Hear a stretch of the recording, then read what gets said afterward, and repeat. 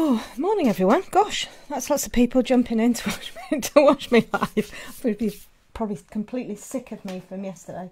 I just thought I'd do a little bit more this morning on my lovely Vinnie.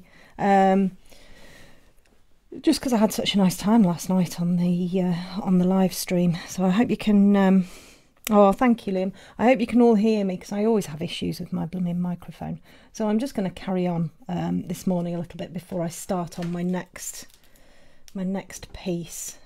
Just getting all my iPad and everything set up. Hi, Sarah.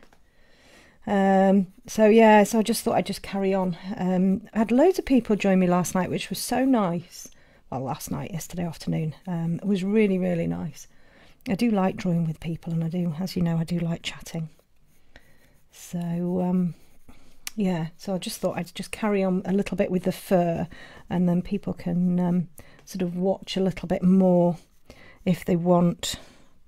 Oh, what's going on there?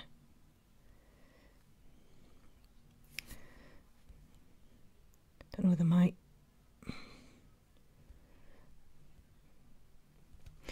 whether my live streaming is not working very well. I think it's working.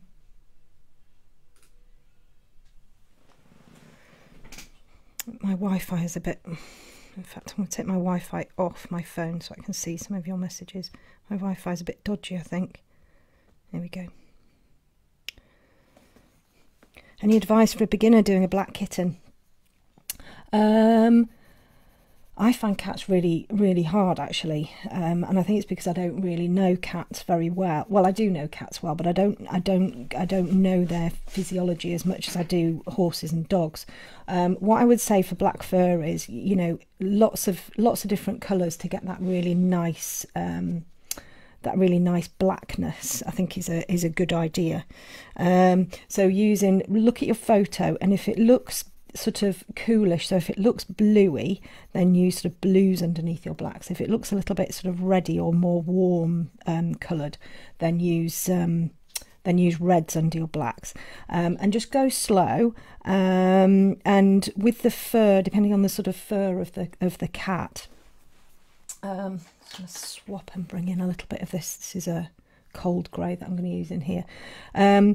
You know, you've got to try and get it sort of like, cats have got really, really, really dense fur, or they tend to have really dense fur. You know, so it's about sort of, I would say, little tiny short strokes to get that nice denseness of the fur in there. You know, but I'd say just jump in and do it. It'll be wonderful. Hi everybody, good morning. I hope you're all okay this morning. I've been up since 6 as per usual, woken up by the dogs. Slipper's really good. She will sleep for ages, but Vinnie seems to kind of have his alarm clock firmly at 6 o'clock and wants to go outside, the little rascal. So we've all had breakfast, we've been for a nice walk. And I just thought I'd do a little bit more live streaming, just so that you can kind of see, you know, and if you want to carry on drawing them and everything, and then all of the videos are kind of, they'll either be on YouTube or Facebook. So just cooking dinner. Oh, hi Shelley. Cooking dinner. I love that we're all over the place, all over the world, and all different time zones and everything. So I need some blue in here, definitely need some blue. I need to find that silver grey that is lurking around somewhere, and I don't know where. Honestly, my pencils are all over the place. What's that? That's not a silver grey. I used that light cobalt blue and that one, and that one. I need to have a good look and find some better greys. What's that? No, what's that? Oh. Honestly, I need to have a good tidy up in my studio, that's for sure. So I'm just bringing a little bit of this light cobalt blue into this grey area here, just to get a bit of that. So what I'm trying to do is just get colour in really, and then I can start to put detail in over the top. which is a really good way of using the drafting film, just kind of, you know, whacking your colour in and then going in over the top with an eraser or a slice or something, and getting all of that detail in. Oh, thanks, Mary Lou, that's nice. A look of wonder in those eyes. Yeah, a look, well, I don't know whether it's a look of wonder or a look of complete mischief. He's yeah, he's a funny boy. Little tinker he is. He's we met well, we kind of kept our distance, but we met the little, I think he's a Shih Tzu in the village, little Eric, the Shih Tzu, and I think Vinnie would quite like to play with Eric. So we have to be a little bit careful. We have to be a touch careful about how close he gets. So, gosh, this hair around here. You've got very fluffy hair, Vincent. You really have got fluffy hair. Like a little fluff ball. How many hours in total would you typically spend on a portrait like this? Well, this one probably is a little bit speedier, actually, and you could get away with doing this one a bit speedier because it's really fluffy, so you can really sort of go to town, you know, getting all of that colour in, and then just quickly going in and getting, you know, putting the detail and everything in. So this type of drawing may take me maybe about, I don't know, 8 to 10 hours, something like that, maybe a little bit longer. Especially if it's one that I'm not, sometimes I really go to town on detail and really spend ages and ages, and then some pieces like the little rabbit that I did, I've got another little one, the Bernard dog one, which took me 5 hours, you know, so something like this actually, where there's a lot of texture, it can take a lot less time, because you know, you don't have to be really careful about where you're putting all of the detail. And of course, with the drafting film, what's lovely about that is I don't have to add, you know, sort of 5-10 layers. I can get away. Oh, Vinnie. Oh. I can get away with just 1 or 2 layers, you know, if I get the colour right. You know, so that's quite good, really. You know, so this one can take, you know, quite a lot less time, you know, just sort of being a little bit looser, I guess, you know, with my pencil strokes, but still getting in all of it's the tonal details, really. It's the tonal qualities that are the most important. So still getting all of those in, you know, but at the moment it's just about getting all of the just getting colour in on the paper, really, you know, which is quite speedy.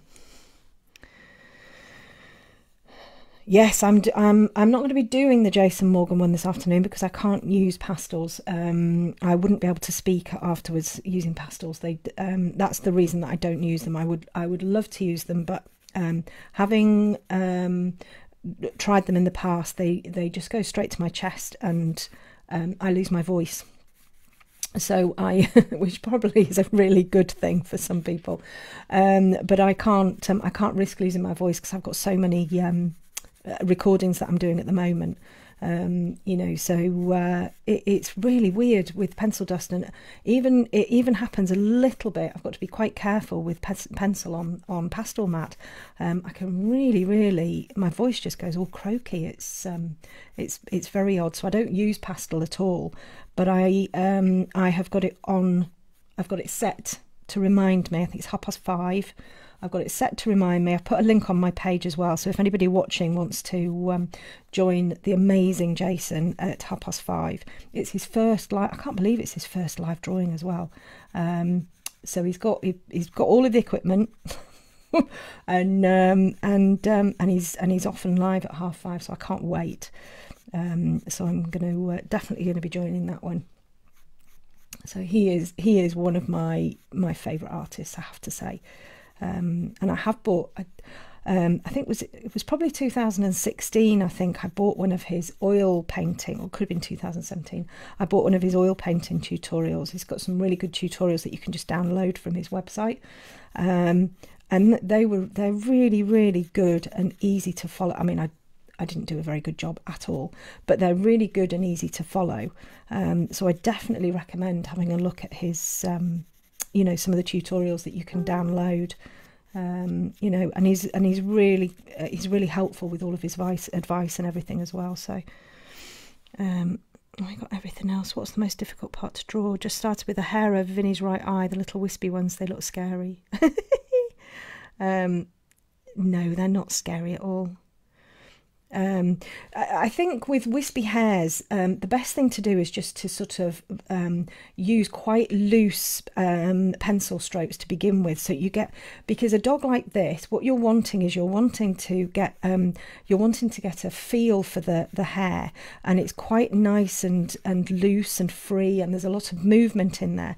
So if you're quite sort of careful with your strokes, you'll end up with a Vinnie looking you know, beautifully groomed, but part of his character is the messiness, is the real sort of scruffiness of him. You know, so being a little bit looser with those sort of bits of you know, hair flying all over the place is actually going to add to the character. So you know, don't be scared. Just put some pencil marks in. You know, it'll be fabulous. Most difficult part to draw. So what is the most difficult part of something to draw for me is, what do I find the most difficult? On a dog, I find this sort of area quite tricky. Because what you're wanting is, Vinnie's got a really long nose, and you're wanting to show that there is length between here and here. And that for me is quite difficult to get all of those, you know, the hair going in the right direction, all of that type of stuff. So, you know, it's you've got to really, really concentrate and get the perspective and everything right. And a lot of it is about getting your hair length and direction and all of that type of stuff, you know, correct. And on a short-haired dog, I find it much harder, you know, especially for something like a Labrador. If the Labrador is looking straight at you, it's quite difficult to get all of that hair going in the right places. You know, so I find that more of a challenge. And also, if you're drawing a dog like I don't know, like a bulldog or a staffy or something like that, they tend to be very wide across this area here, and the skin is quite taut, and getting the cheekbone so that it looks like it's sucked in rather than puffed out, that's quite tricky as well. What else have we got? Love the rabbit you did. Is that on Patreon only? It is, Val. Yes, it is. It's a Patreon one. It's on I think it's on the first tier, the $5 tier. There's some, oh my goodness, honestly, I see all of the people who are doing the tutorials, and then they share their pictures, and they're just amazing. They're absolutely incredible. You know, there's some really, really fantastic skills out there. Brilliant people. Oh, hi Rose. Good. I like to surprise people. Oh, hi Katie. Oh, that's nice that you're joining me. Please could you repeat the name of the artist you like? Oh, I like loads of artists. One of them's on here, Katie Day. She's an artist that I absolutely love, and I've got a few of her pieces actually, and I've just commissioned her to do another one. So if you want to go and look at some incredible, beautiful art, go and have a look at Katie Day's stuff. It's fantastic. But the chap I was talking about before was Jason Morgan. So you know, he is, and he's got the most lovely voice as well. So I'm going to sit down with my biscuits and my pot of tea and listen to his lovely voice this afternoon. I can't wait. I'm so excited. I never get to watch any. Do you know, I've got loads and loads of YouTube videos lined up for me to watch, and I get little reminders. You know, oh, so-and-so's got a video, so-and-so's got a video, and they're all lined up to watch, and I never get to watch them. And the only time I end up watching YouTube is if I can't do something. So I was trying to set my camera up, and I'm getting an AC adapter to put into my camera so that the battery lasts longer. I have no idea where to put this AC adapter thing on my camera, so I had to watch a YouTube video for that. And then when my washing machine broke down a couple of weeks ago, I ended up having to watch watch a YouTube video on how to clean the pump out. The pump got blocked. So, and those are the only times that I end up watching YouTube. And I've got all of these fantastic videos of other artists to watch, and I never get to watch them. It's such a shame. So I've set my timer for Jason's this afternoon. I'm really looking forward to that.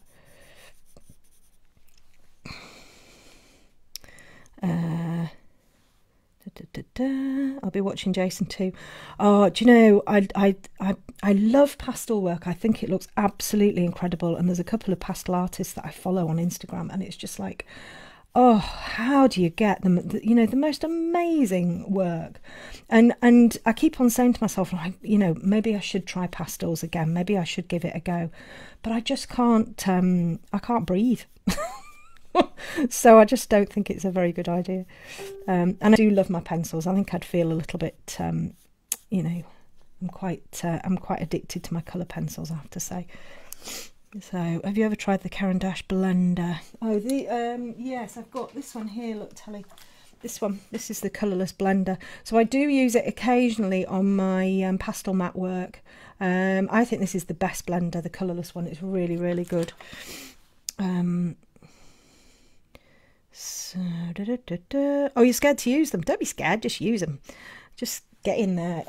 That you can sharpen them up. So you just put them in your pencil sharpener and sharpen them up. And I use them on, well, they'll work on smooth paper, and they'll also work really, really well on like pastel matte and stuff like that. I wouldn't use them on the drafting film though, because you don't really need to.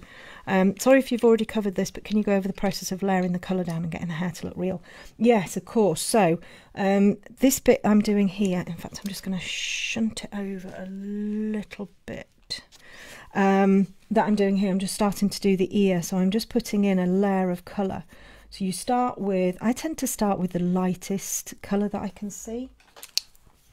This ear is quite dark, and it's got some little hairs and stuff's kind of coming out, but I tend to just sort of put the first colour in very lightly. I'll use really light pressure,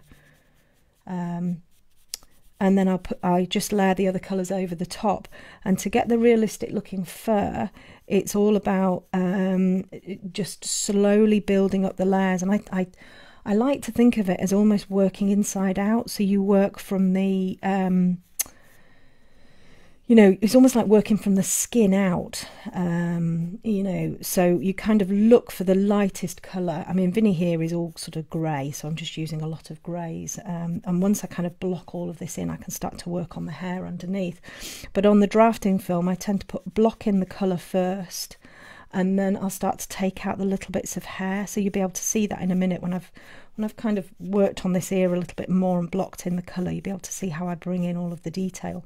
But on normal paper, so smooth paper, pastel matte, that type of stuff, you just layer up your colours gradually. And when we talk about layering, it's not just the same colour over and over and over again. It's more about sort of using one colour, then another colour, then back to the original colour, then another colour. And it's colour is very personal. So, you know, the colours that I see, you might not see exactly the same ones. You know, where I see maybe a bit of pinkiness, you might see, you know, maybe a little bit more yellow or something like that. And it's important to kind of pick colours that you see. You know, because it is a very personal thing, but it's just about light pressure, you know, and then just building the colours up gradually. With the drafting film is a little bit different because the blending doesn't really work the same as normal paper, so you've got to kind of build that in a little bit. But you know, if you can put sort of, you know, a few colours in, then you're going to get a lot more depth. So you know, that's kind of how I build my layers. You know, just really looking at the colour. And I've got some more videos actually. If you look at some of the videos that I've been live streaming when I did the horse, I've got some where I've been layering right from the beginning, and you can see all of the colours that I've used on there. A little bit more interesting than Vinnie, who's just sort of a grey colour, but that one I've used sort of like oranges and purples and pinks and blues, you know, and you can see how I've sort of layered up on that. You know, it works quite nicely.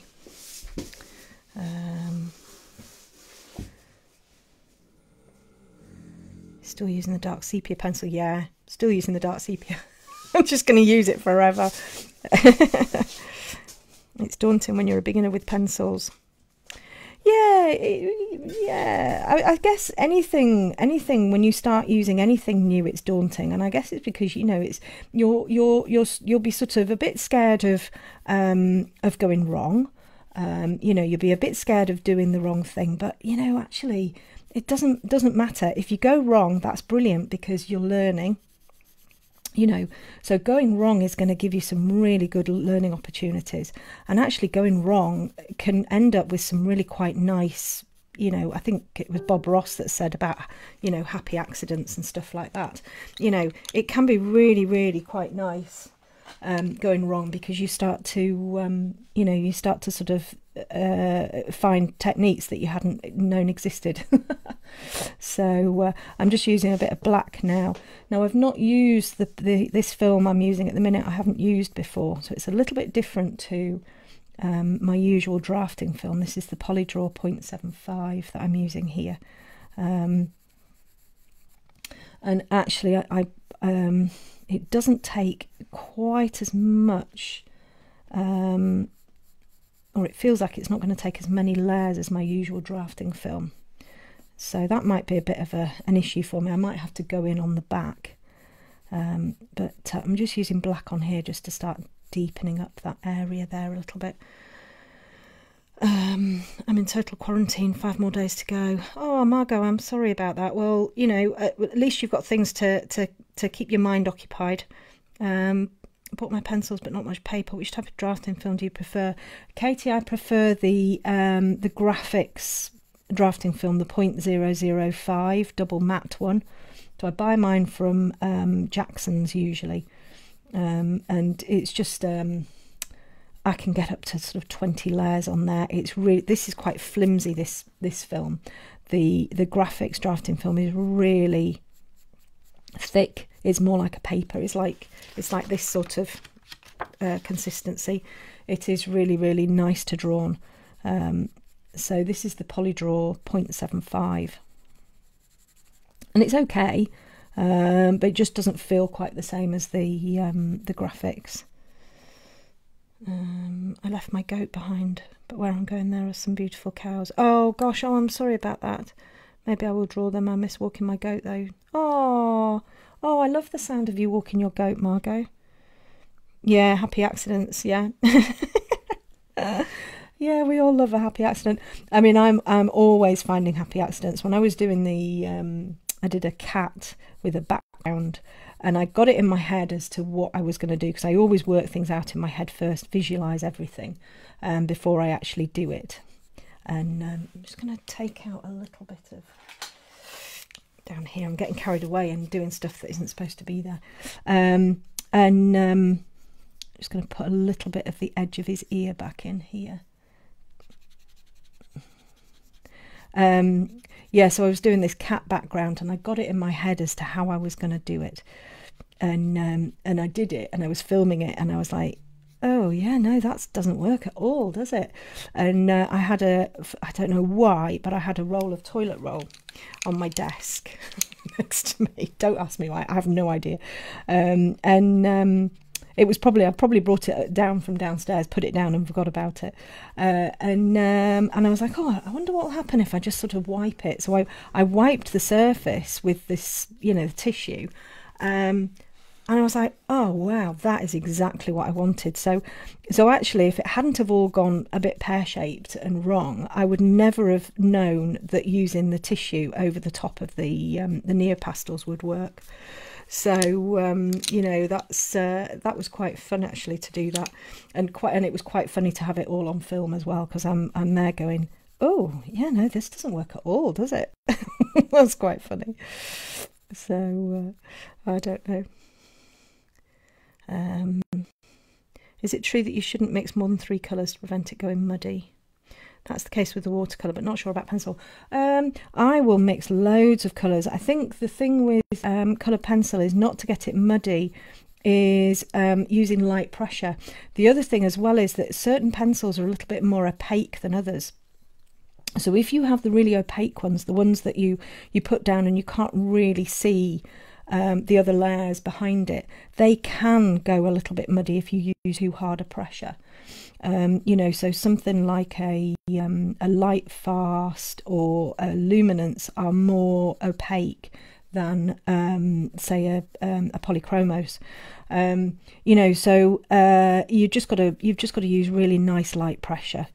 You know, although I'm saying you've got to use really nice light pressure, I've seen some artists who have got, you know, use really heavy pressure and create the most beautiful work. So it's kind of what works for you, but I find if I use light pressure, I tend to not get muddiness, if that makes sense. So I'm just trying to fill this ear in with black. I find it really, I was saying yesterday, I find it really difficult to fill in large areas of single colour. It just, I don't know, I just have this mental block. I might have to use my drawing black. Morning, Jason. That's nice of you to join me again. Oh dear, I'm looking forward to your live stream this afternoon. I really am. I was saying I've got my biscuits and my teapot all ready for my for my copious amounts of tea whilst I watch you. My accidents never seem to be happy. But you should learn stuff from your accidents, Maureen. You know, hopefully you will learn from them. I think that's the thing that we all have to remember is, you know, if you create something it doesn't work, you know, learn from it. You know, if you keep doing the same thing, then it's, you know, you're always going to get the same result. So, you know, I think accidents are good because we do learn from them. After watching yours and they look at mine and they look awful. No, they don't. No, they don't look awful. They just look different. Everybody's work is different. You know, it's very easy to compare. It is very easy to compare, and I think we all compare. You know, and it's hard not to. And actually, we can become a little bit despondent and a bit sad and everything if we do too much comparing.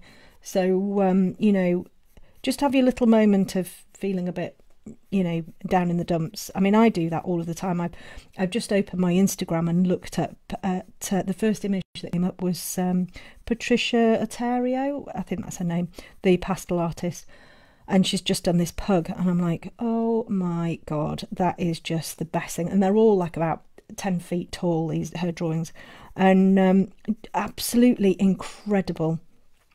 And you know, and I sit there and I feel, you know, green with envy, and then I let that pass, and then I start feeling amazing that actually I can follow somebody as fantastic as her, you know. So have that little moment of you know, green-eyed monster, and then just move on, because it isn't good to be feeling those sorts of things, you know. So I always like to kind of flip any negativity. I like to flip and feel something good, but then I am a bit annoying like that.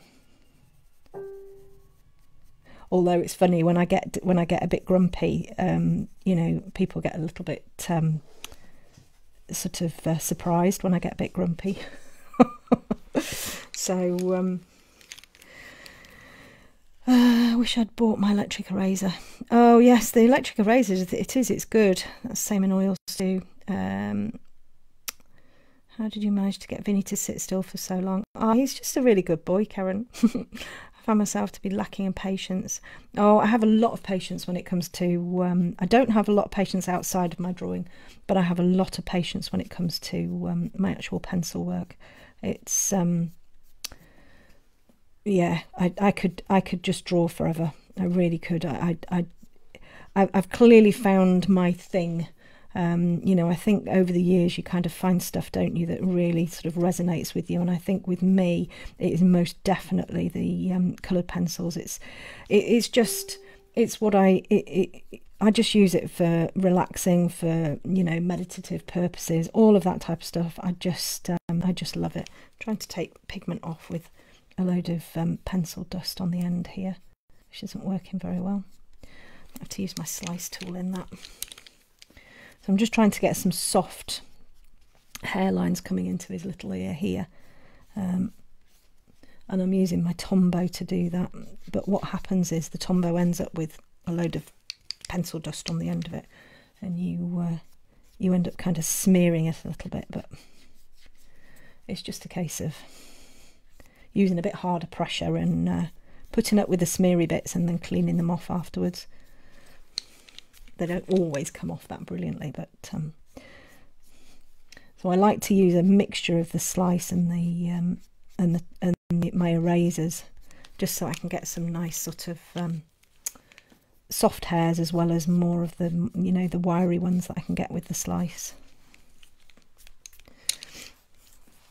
Yeah, and we often be our own worst critic, I know.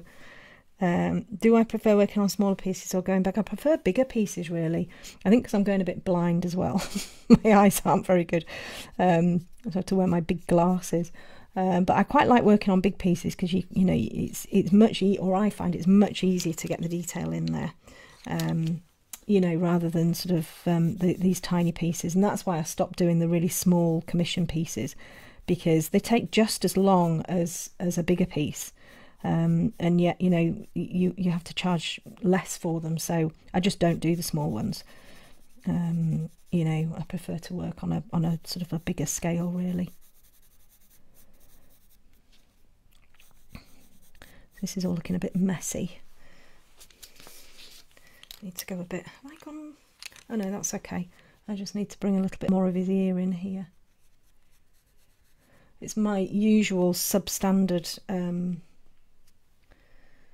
Now, that's his ear there. It's my substandard. Need to maybe take that up just slightly. My terrible line drawings. They really are terrible. I think it's here. And then we've got a bit of dark in there. That's a bit better. And what happens is you end up kind of working towards a different line, and then it all goes wrong.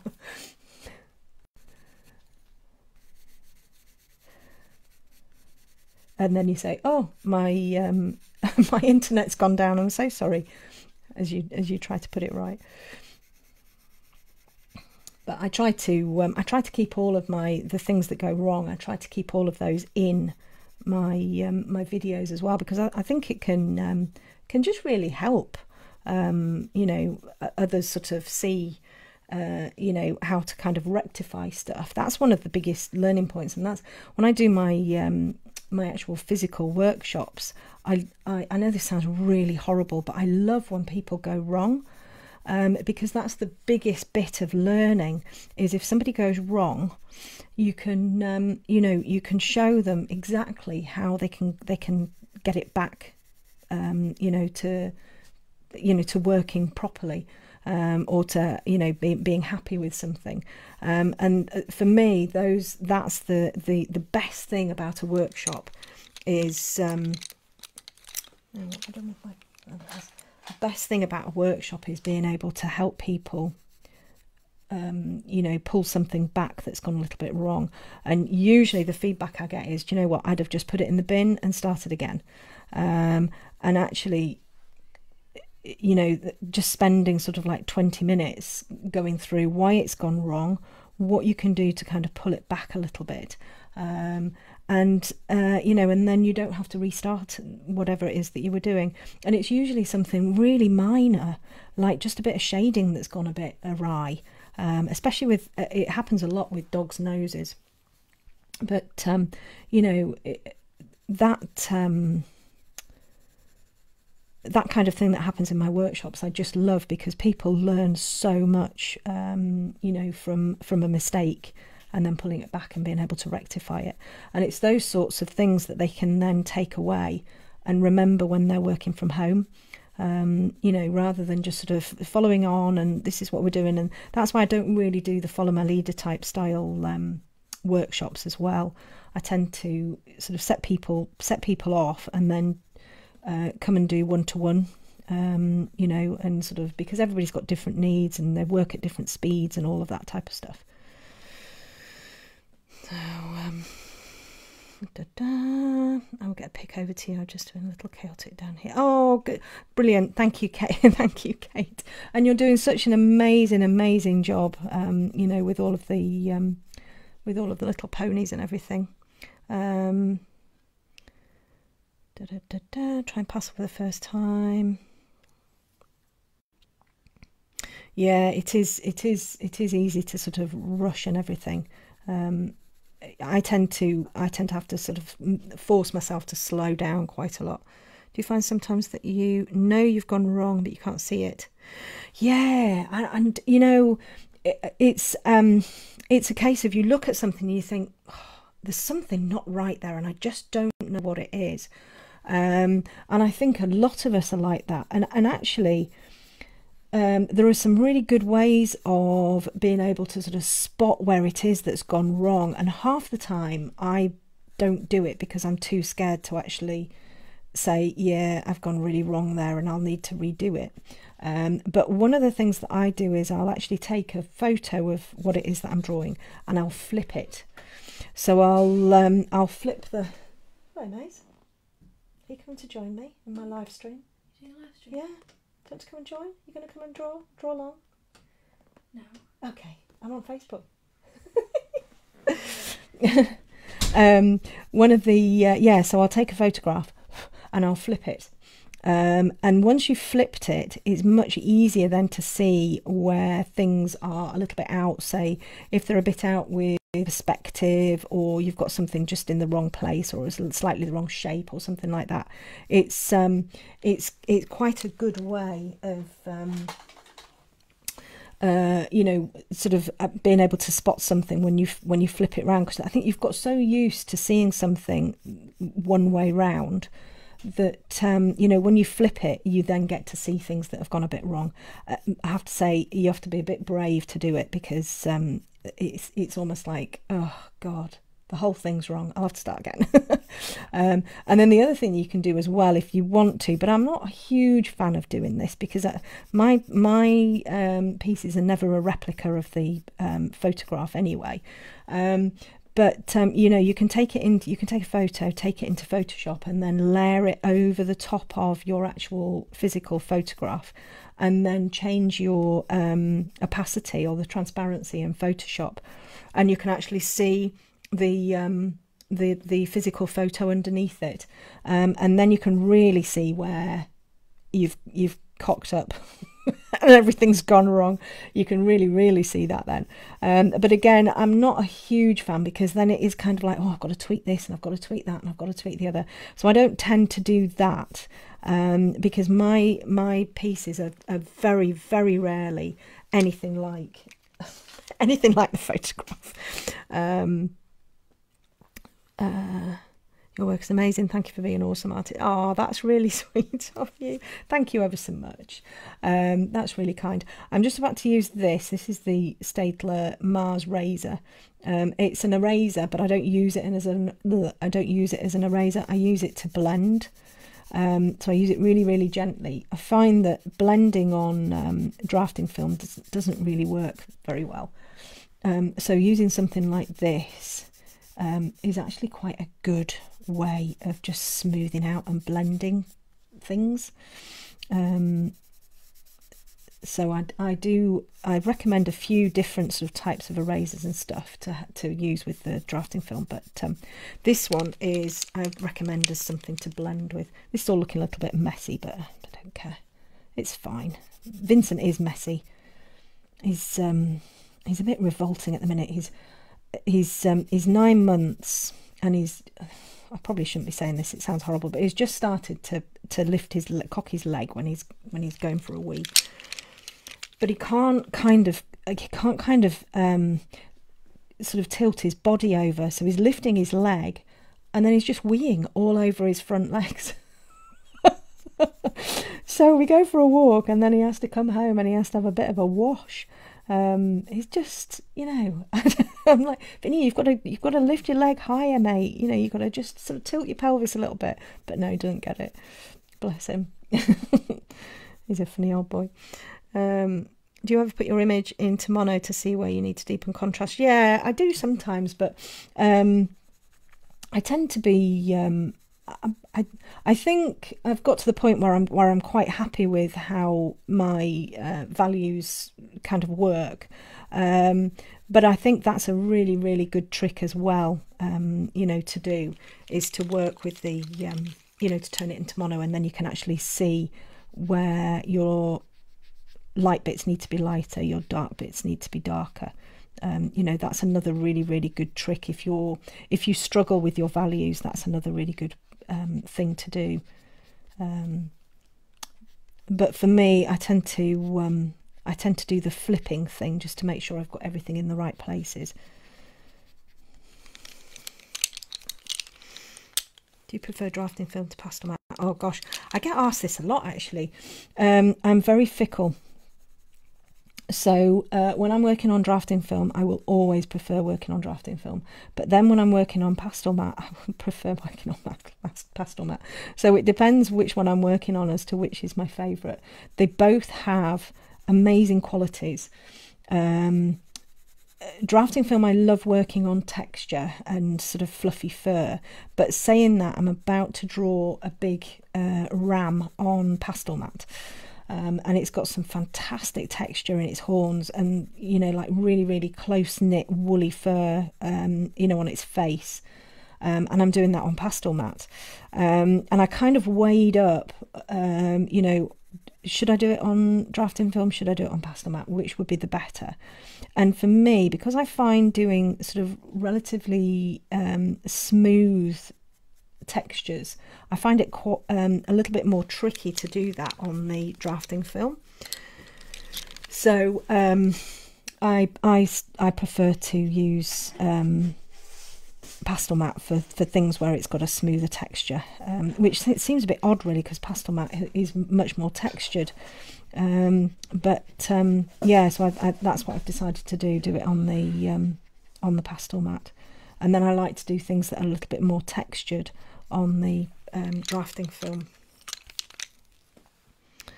The eraser you're using looks brilliant. Yeah, this one is the Tombow. This is the Tombow Mono 2.3 eraser. And then I've got this one, which is an eraser but doesn't really erase very well on the film. This is the Staedtler Mars razor. And then I've also got this one, which is the Derwent pencil eraser. And then I've got I don't know where it is though. I've got the Faber Castell. I don't know where that one is. The Faber Castell Perfection pink eraser, and that one's really good. But I don't know where that one is, because I'm rubbish at keeping all of my supplies together. And I'm just going to put a little bit more blue in here. Again, the Luminance are pretty good at just sort of smudging and blending it on the drafting film. I left my drafting film behind too. Every day I wake up and feel, oh no, oh, that's so sad, Margot. What was the white tipped thing you were using? It's an eraser to take away layers. This one. This one. This is just a little eraser, tiny little eraser. It's got a tiny little round eraser bit in the end.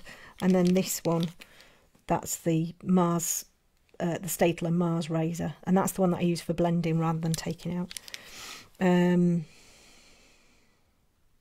Would you recommend drafting film from White Curly Dog? Yeah, I would. Yeah, I really would recommend drafting film for a White Curly Dog. But then I'd recommend pastel matte as well. I love doing white on white. All of my pale coloured animals are done on white. I just think it looks lovely and subtle. You can use the white paper to help with your highlights, you know, in there anyway. I just think it's a no-brainer for me. So I'm just going to use my slice tool now just to bring in a few of these little hairy bits in here. see how this works. So the this is the manual pen cutter from Slice, and it's got a chisel shaped blade. And I've just done a video actually on how to use it. So I tend to use it upside down in my hand, turn it to the left, and then sort of you can see where the pigments come off there. I scrape from the edge rather than doing a cutting motion. And what's really nice about this is that you can get, you know, loads of lovely textured detail in there. You can really control it. It's safer than using a scalpel. There's nothing wrong with using a scalpel or, you know, something like that. But this is a little bit kinder on your paper. You know, and it works really, really well with the drafting film. My problem here is I'm trying to move my hand, and it's not in the best position here to. I ought to swizz my piece round really, but and then I can just go back in again and start to build in a little bit more darkness around it. And you can see when I go over the top it leaves the line, but if I really wanted to I could fill that line in, or I could go in on the back. But it's just really nice to be able to add that little bit of texture. It just adds a bit more depth as well, and you can get in there and start to get some really nice deep shadows, because just adding these little lines in gives you a little bit more opportunity to find areas of shadow that you maybe didn't have before. So I'm using quite hard pressure in there. I have to admit I'm being a bit scribbly with this, but he's a bit of a scribbly dog. That's a good name actually, isn't it, for a deerhound, Scribble.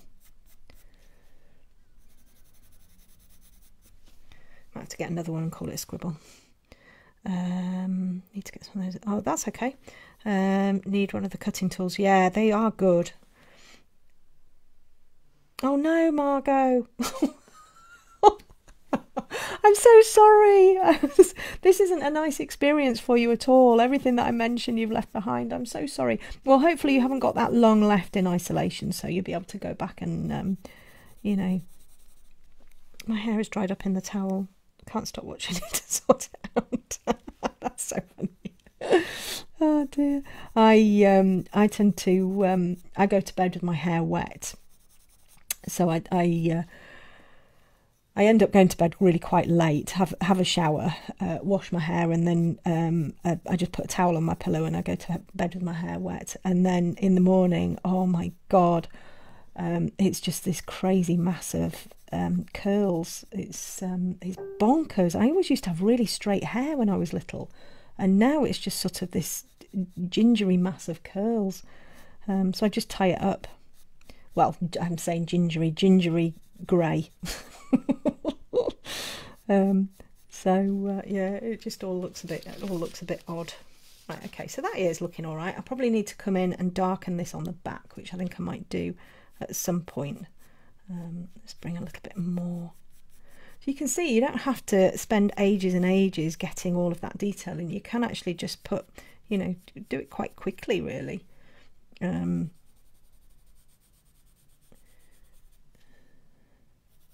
it you know, being a little bit looser with things is quite nice, you know, because a lot of us do get hung up on detail and trying to get everything absolutely perfect, but you know, just having a little bit of a play and getting it a little bit looser is it works quite nicely actually. Now I think I've gone a bit too far in with those bits there. Just pull them in a bit. This is me with my useless line drawings. I'm much better working freehand than working with a line drawing really. It's I just find it easier. I get so confused with all of the lines everywhere. Never know what I'm doing. Oh, thanks, Sarah. Have you been ever tempted to have a go at digital art? Do you know what I used to do? I used to be a Photoshop retoucher. So I used to create all sorts of different things in Photoshop, and I really like digital art. I tend to watch. I I have quite a lot of digital artists that I follow on Instagram, and I find it absolutely fascinating, you know, watching them and how they create it. But I'm not sure I want to. I'm not sure I want to do that. I don't think I've got the passion to do it. I think I need to be passionate about something to be able to, you know, start doing it. And I'm still learning so much about coloured pencils and different techniques and everything that I just think I'm not sure really. I don't think I'd do it, but I love to watch it, and I think it's incredible how, you know, talented these people are using the you know, the different techniques and everything. It's yeah, I think it's amazing to watch. I really like to watch it, but not sure that I would. I'm just going to move that up slightly again. Move it up or move it down. Not sure whether I've got that in the right place. Maybe move it up, I never know. I can't see my screen, so I'm just going to put a few of these little wafty bits in here. So you can see I'm using a really blunt pencil, and if you know me and my work, you'll know that I hardly ever sharpen my pencils unless I'm doing something like eyes or something. I just tend to work with really blunt pencils. I find it easier on the drafting film if I'm drawing hair like this, because I don't get any really tiny lines, and also because I do say it quite a lot, I am very lazy. But on the drafting film with hair like this, it's easier to get the soft look with a blunt pencil, you know, because if you've got a really sharp pencil in there and you're trying to get all of this hair in, it's you're just going to get some really sharp lines in there, which is kind of against what this hair is about, because this hair is soft.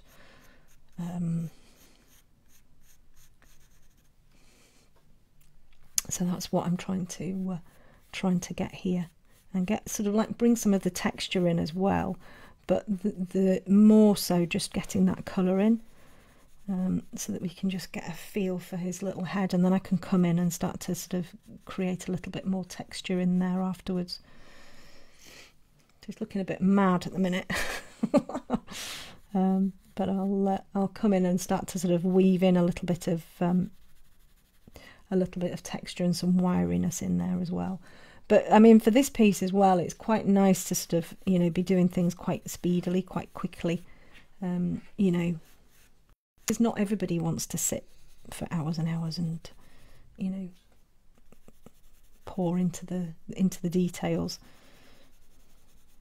And if we can do something quite quickly, it's quite nice. I can use the very basics of Photoshop, but it overwhelms me. Oh, you see, I can use oh, I've just had a message to say that our new puppy is now in a bright pink collar.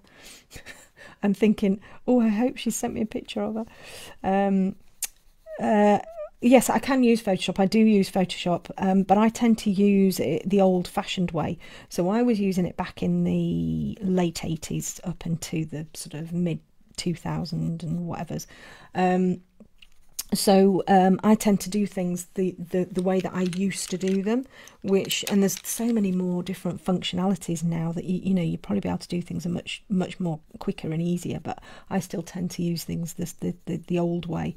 But I mean, I've got the Adobe Suite anyway. I use InDesign and Lightroom, and you know, all of those types of things, as well as Photoshop. I you know, it's what I used to use, so it's kind of second nature to me, really. And it means I can do all of my own. I do all of my own workbooks and all of that type of stuff. So, what I'm saying, I do all of my workbooks. The amazing Evie is working on my workbooks at the moment, bless her. So she's in Nottingham with her family, and she's still working on all of my stuff. So lovely girl that she is. So yeah, so I should have some more workbooks coming out, and then I'm still waiting for my website to be updated. and then hopefully I'll be able to start selling some of my tutorials online. But it's just taken a little bit longer because the company that's doing my website are doing a lot of marketing material for other companies, you know, around the virus and everything. So it's not on hold, but it's a little bit slower than we'd hoped, which is fine. It doesn't matter.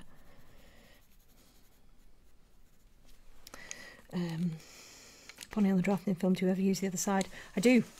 So let's have a quick look. In fact, I just want to look at, oh, I can see it there. So what I'm going to do is I'm just going to flip it.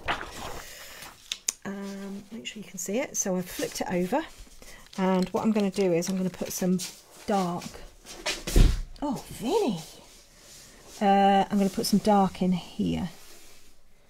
So I'm just going to go in on the back. Oh, I've got a video of the puppy. Oh gosh, so exciting! It's brilliant. She sends me updates every day. Mostly, it's and the children are like, "Oh, we had a video of the puppy. Have we had a video of the puppy?" So we're all very excited about that. We keep telling Slipper, but she doesn't seem that excited.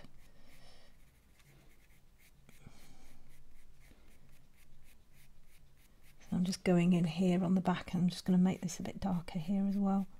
So what's nice about the drafting film is that you can use the reverse as like for additional layers. And the other thing that you can do as well is you can add colour in on the back. You know, so if you want like a nice soft glow or something like that, you can add your colour in. The little mouse that I did, the one that I called Alternative View, that one I did the whole of a wash of the background on the back, and then did the details and everything on the front, and that worked really well.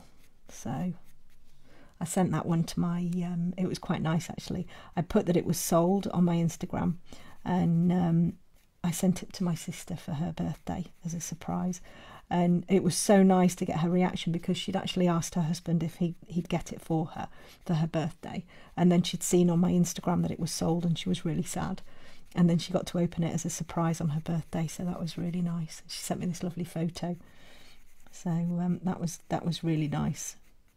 Okay, so I've gone in on the back there, and then if I just flip that back over, make sure. Ooh.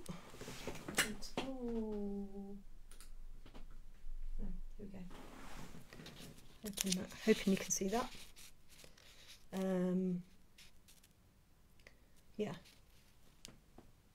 Yeah, so you can see that that's much darker. So we've got a much darker bit there now, which is really nice. A new puppy, another biggie, yes. We're so excited. Another Newfoundland poodle. So it's actually Slipper's half sister, so same mum, different dad, and she's like a chocolatey brown colour. So we just couldn't not get one, because Slipper is the most amazing dog ever. And when I heard that there was some little sisters and everything, I was just like, oh my god, we've got to have one. So we're going to have one, which is completely mad because they take over your life and everything. But hey, you know, there's always space for another giant dog. That's what I'm saying anyway. I'm sure I'll be cursing them, and you know, when she arrives and it all goes a bit hairy. But hey, don't understand drafting film. What is it? What's it used for? I've only ever drawn on paper. Oh, hi Katie, nice to have you on here. A drafting film is it's basically what I'm drawing on here. Don't know whether you can see. Let's just pull it down from the top a little bit so maybe you can kind of see. You can see the back there very slightly. It's a semi-transparent film, and usually it's used for draftspeople, you know, so architects, that type of stuff, you know, for blueprints and things like that. Usually that's what it's used for.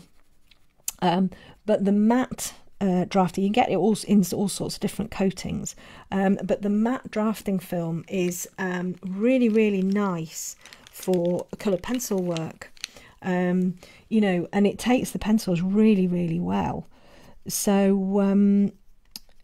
a lot of artists use it. I think I first saw it being used from Caran, an Australian artist, amazing artist, and I first saw her using it in 2006 and decided to have a bit of a play with it. And it's just an alternative surface. And the thing for me is I really don't get on with smooth paper, which is why I love pastel mat. But the drafting film I really love. And it just gives me an alternative. It just gives me an alternative surface to work on, you know, other than the pastel mat. And it's really, really fun to work on. It's really flexible, you know, so you can use different mediums on it. So some people use pan pastels on it. I tend to use coloured pencil combined with the neo pastel and the neo colour. And it's just it's just a really, really nice surface. It takes a bit of getting used to because it doesn't blend like your normal papers would, but you can get some fantastic details in there. It's just a really, really nice surface. I would recommend people try it. You know, some people try it and hate it, but it's yeah, I really like it. I really like it. Right, I'm going to use a bit of the paints. I am going to need a much bigger home. They're just taking over, bless them. But yeah, I love my doggies. They annoy me, you know, they annoy me so much sometimes, but 99% I love them. It's not so bad at the moment when the weather's dry. It's when it gets really wet, having a big hairy dog, that can be a little bit trying. Right, so we need to get a little bit darker down here. I use Stonehenge at the moment. Oh, I love Stonehenge. Not been brave enough to try anything else. I've only been using colour pencil for a year, so it's still quite new. Fan your videos. Oh, thank you, Katie. Well, Stonehenge, I did start on Stonehenge, and it's a really good paper, good quality. It's got the good cotton content and everything like that. It's a really nice paper, and I would say, you know, if you're enjoying using something, then just, you know, there's no real reason to swap. You know, it's let's bring that down just a touch. You know, it's quite good to have a play with different surfaces, but you know, if you like something then and it's working for you, then, you know, why change? You know, and I think us as artists, we're a little bit like magpies, aren't we? We're like, oh gosh, so and so's using that, I'm going to have a go at that. So and so's using that, you know. But you know, if you find something that works for you, then that's really good. Okay. So I'm just going to come in and darken up these areas here now. So I'm okay with this film. It's not I'm not getting exactly the same results as I would with my drafting film, but it's okay.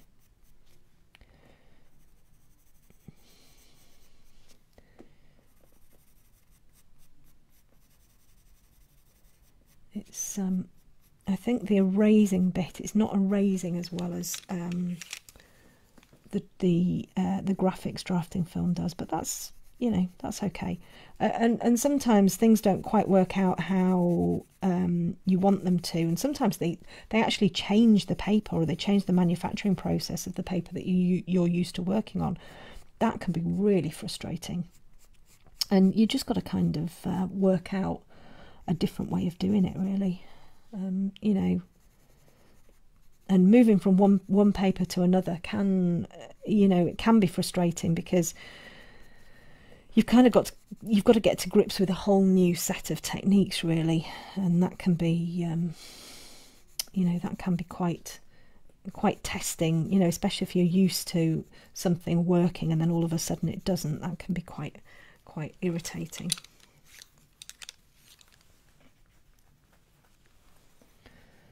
So let me just go back in here a little bit. Just bring in a bit of those. So you can see I'm mostly just concentrating on texture and sort of getting these colour areas blocked in. rather than trying to be really detailed. I need a little bit more blue in there. I really need that silver blue. I need to go and search for it. And then I'll use this Payne's Grey. Is it Payne's Grey 30? The Luminance are such nice pencils. They really are lovely, lovely pencils. And the colours that they have are, they're just so useful. You know, they have these sort of percentages of colours. And they're just really, really useful to have. I have to admit, I sent off for a set of the Lyra Rembrandt Polycolour this morning. 72 pencils for £58, I think it was. We were talking about it on a Patreon Zoom the other night, and use a bit of this dark indigo in here.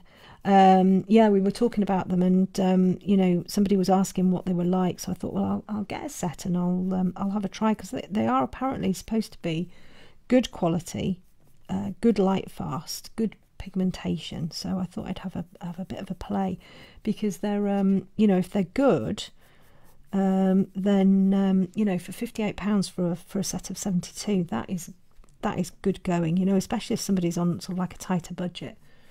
And so I've ordered some.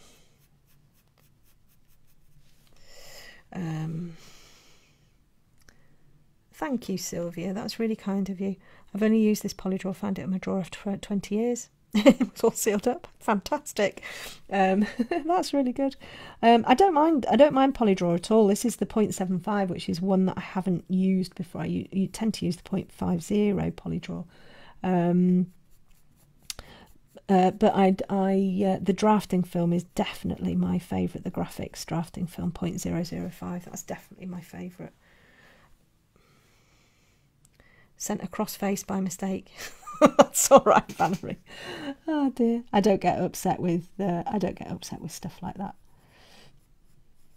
It's, you know, it's so easy. I've done that before. I've put like a, you know, the hilariously laughing face instead of something else, and I was like, oh, quick, edit it. And it's just, they're all so close together, aren't they? When you try and hit the button, you know, I've always got fat fingers, so I'm always hitting the wrong buttons.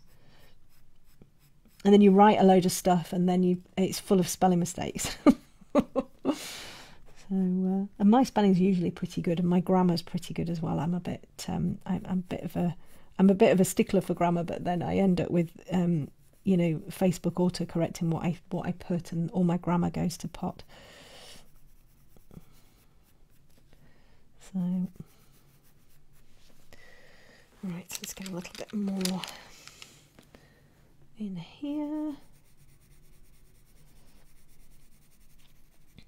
So these sort of wiry haired doggies are they are fun to draw, and just getting your colouring in the right place and your shading in the right place is going to really help you get the form of the dog underneath it, because I think sometimes that's what we forget, is that there's an actual dog underneath all of the hair.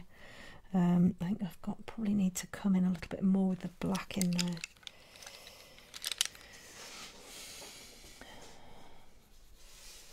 Let's come in there a bit. So I'm going to get my ram on the go after I've done a little bit more on this. So I'm really looking forward to that one. So another really nice photo from, I think it's Edward Payne is the photographer, and it's just its face, close up of its face. So it's going to be a good one. And then I'm doing a swan as well, which I'm looking forward to.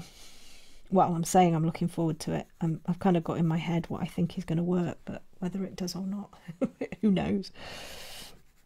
So again, let's just bring a little bit of more darkness in here.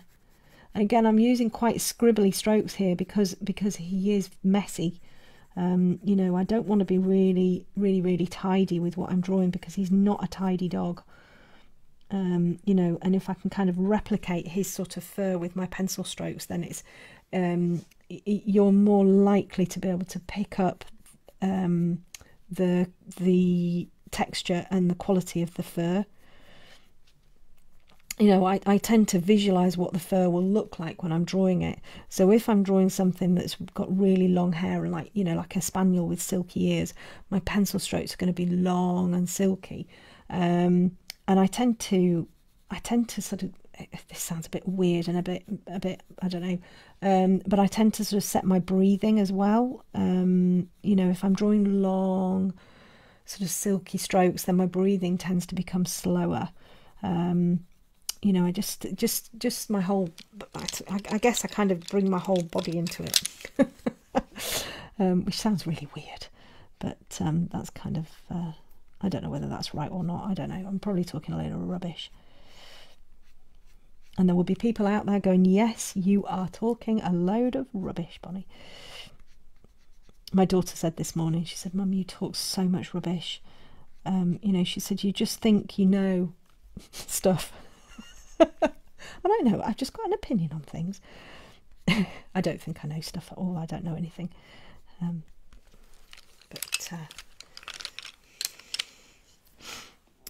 Reaching for my razor, just watching this. I could never do anything like this live. Oh, I love doing stuff live. I must admit, I am that sort of person. It's quite daunting when you first start doing it. But you know, if you go wrong, it doesn't matter, because, you know, we're all human, and we're all, and people who are watching you are probably wanting to learn. So you going wrong is a really great learning experience, and nobody, well, there might be some people, but the majority of people aren't sitting watching you hoping you're going to go wrong. They're sitting cheering you on and really enjoying it.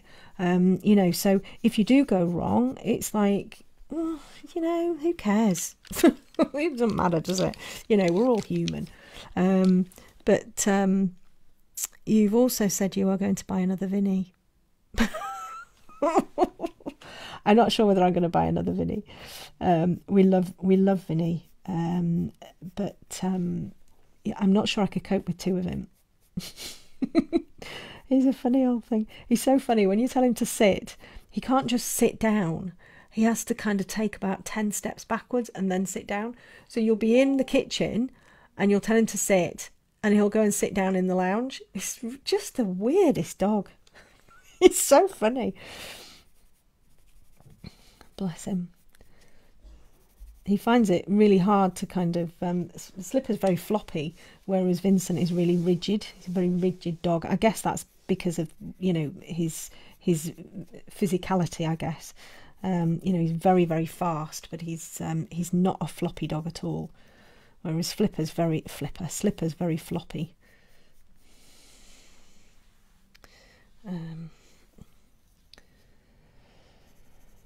Oh, but yeah, I do enjoy doing the live stuff, and I guess I'm kind of used to talking to myself now as well.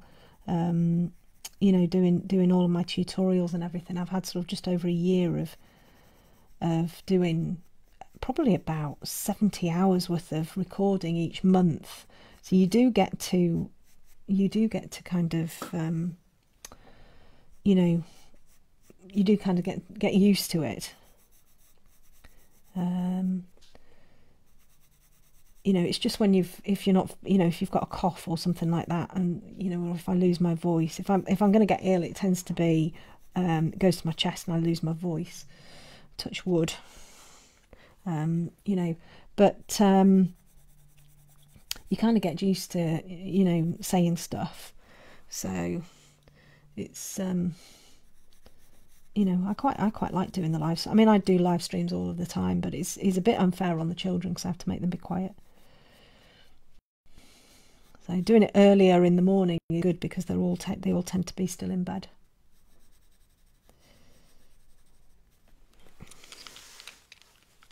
And he just switched on. How do you put lighter hair on top of the darker?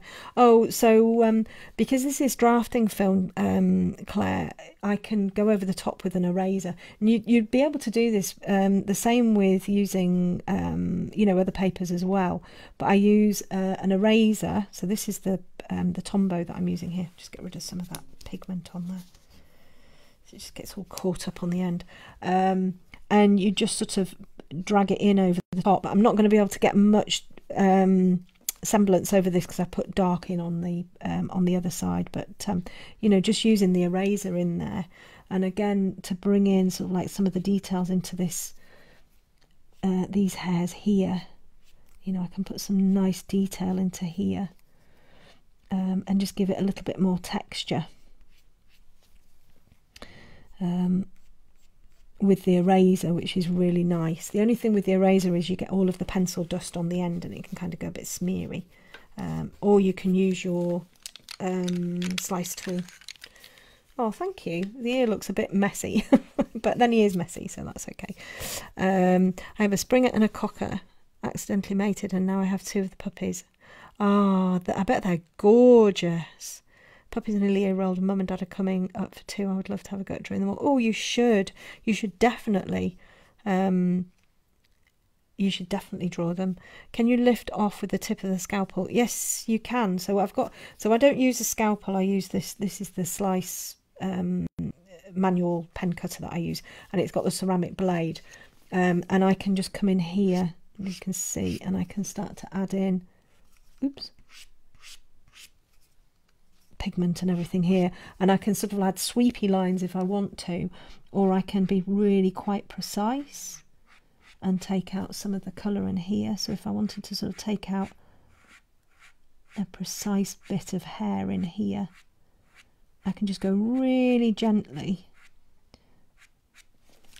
wipe that off for you, and I can get some lovely details in there.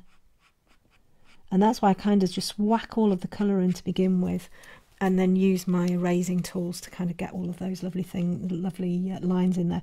So some people use the slice, you know, just for sort of like a bit of highlight, you know, maybe to add a whisker in or something like that.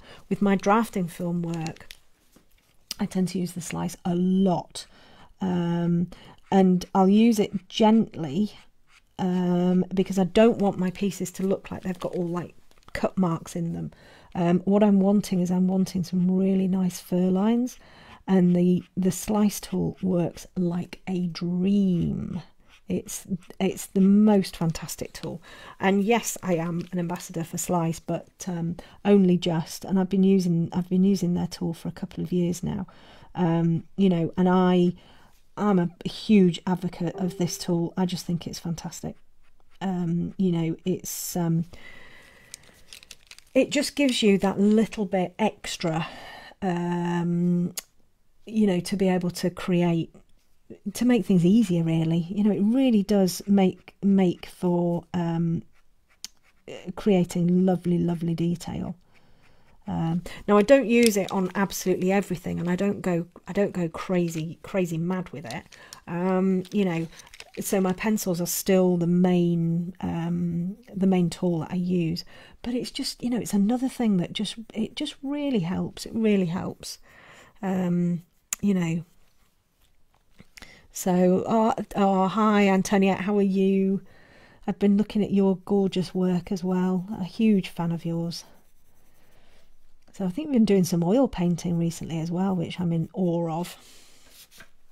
All of these artists who use these different, you know, different mediums, and I'm just stuck with colour pencil.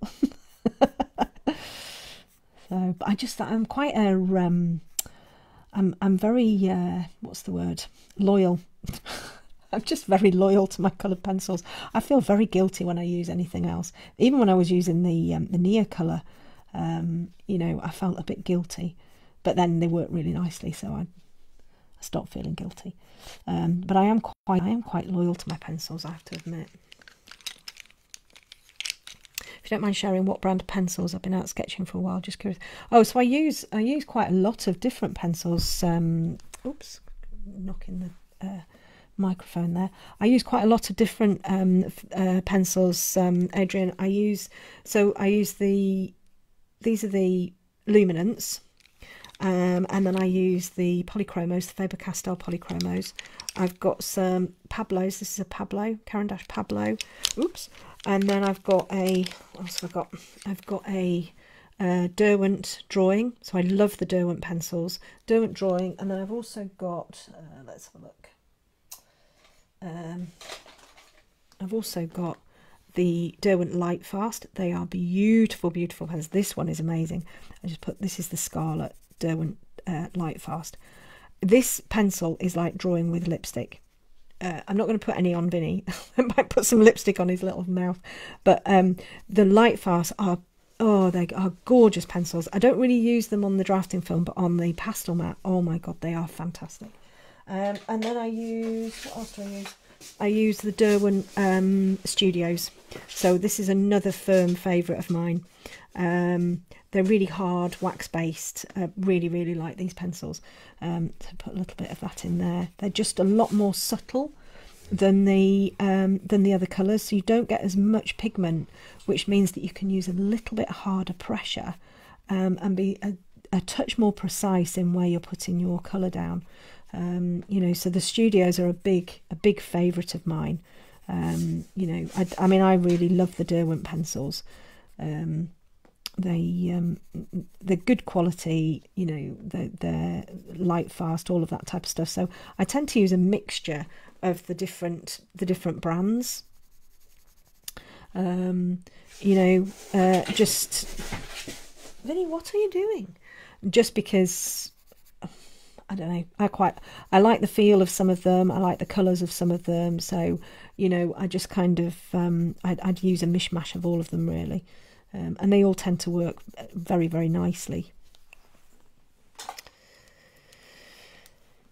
You feel guilty too, Antonia. Yeah, I feel so guilty. I do feel so guilty when I'm, you know, talking about, you know, trying a different medium out. I'm like, oh my God, how can I possibly? I love my colour pencils. So,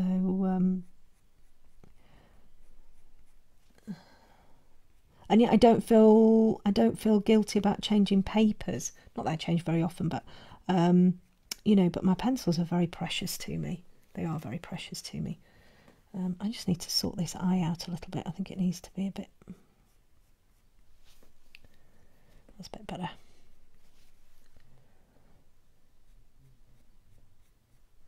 Oh, I think my 15-year-old son has woken up. We're going to be hearing some singing very shortly. She's quite nice because he's got a very nice little voice. He's into so many different musics, but he sings a lot of Frank Sinatra, which is funny. Yeah, funny boy. Right. I really need to look for that steel blue. It's a bit annoying. What's that? That's green. I don't want green. Oh well. Yeah, I love the Studios. I really love the Studios. They've got the most fantastic colours. The reason I got into the Studios was back at the beginning of 2019, I invested in some critique from the amazing artist Aaron Gadd, amazing colour pencil artist. If you haven't seen his work, you should really see his work. It's Aaron just with one A and Gadd with two D's. I invested. I invested quite a bit of money in having some professional critique from him, and it was the best money I've spent, I have to say, because you know, he had no agenda. He was being completely honest. If something was good, he would tell me it was good. If something you know, needed to be changed, he would tell me that, you know, it needed to be changed. It just was I'm just going to move my phone over a little bit and switch it on. It was just the best money I've spent. And he introduced me to the Studios. And the reason he introduced me to the Studios was because of the colour. You know, and he was saying for my animal drawings it would be really beneficial if I started to use the Studio colours, because they're such good browns in the Studio range. And that's where I started to use it. You know, and they are super pencils. They're not to everybody's taste because they are quite hard, but you know, they made a big difference to my work, I have to say. So I really like them. And they're not overly expensive either. So I like to just sort of mix them in a little bit. Right, I'm going to use a bit of this blue in here.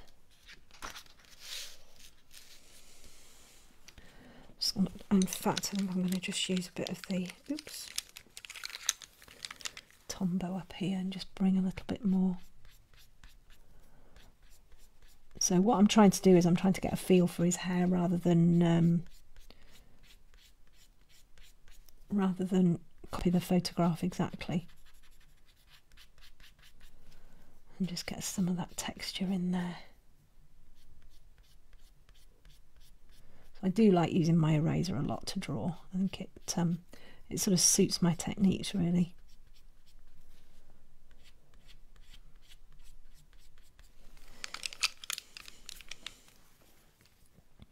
And we'll just bring a little bit more into here. You can see I'm not being particularly careful, which I know isn't everybody's style. I know that you know, we all work very differently. You know, and actually sort of loosening up a little bit. You know, it's quite nice to do, but I know it's not the easiest thing. It's not a case of just going, oh, I'm just going to go a little bit looser here, because it doesn't really work like that. You know, if you're quite a controlled person, you know, with your pencil drawings, you're going to find it quite tricky to be able to loosen up. Not sure why I've put those in there, because they don't really work like that. But hey, we can cover those up.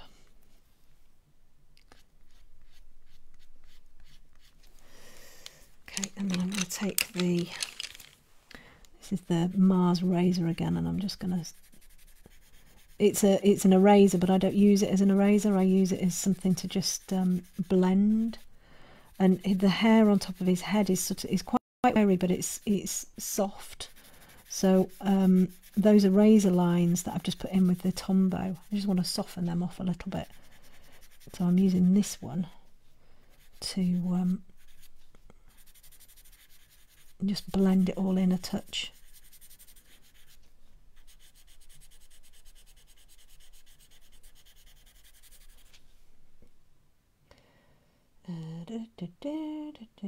I think it needs to be free to be personal. Control is great, but personal.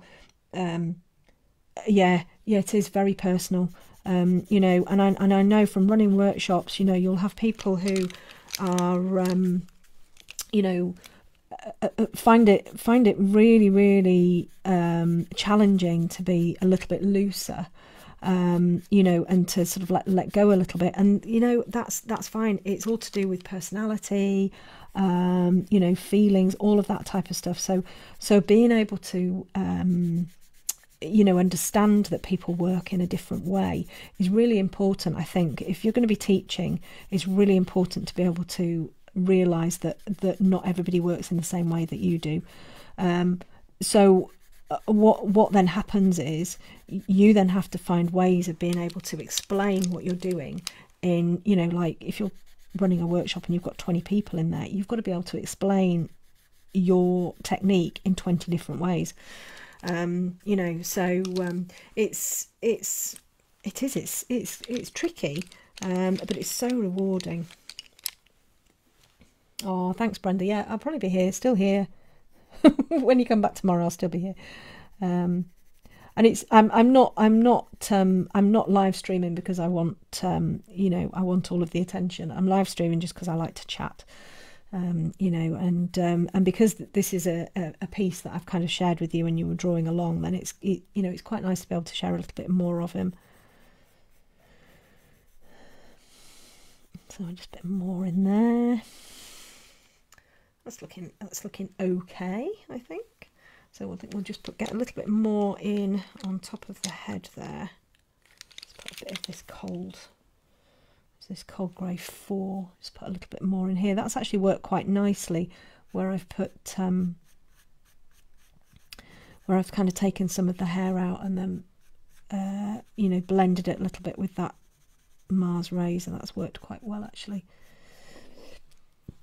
Oh gosh, we started to watch Tiger King last night on Netflix.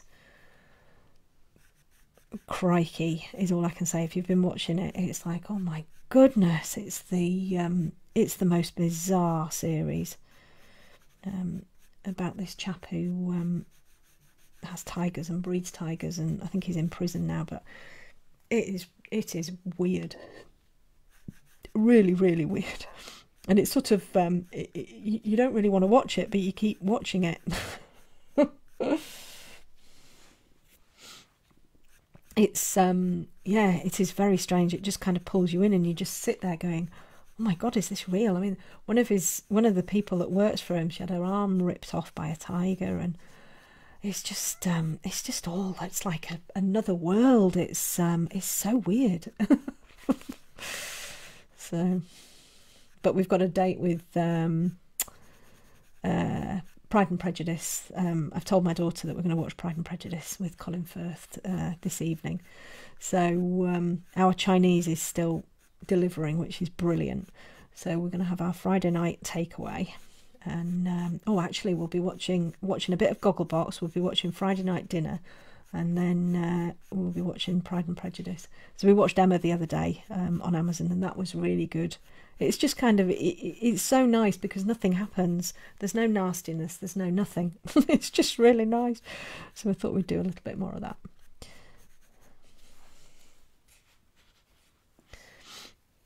Okay, I'm hoping you can see what I'm doing. I might have to just pull him down a little bit more. Push that up a bit so we can do this head bit. Let's get these crazy tufts in here on this ear. Again, sort of quite nice and loose and soft.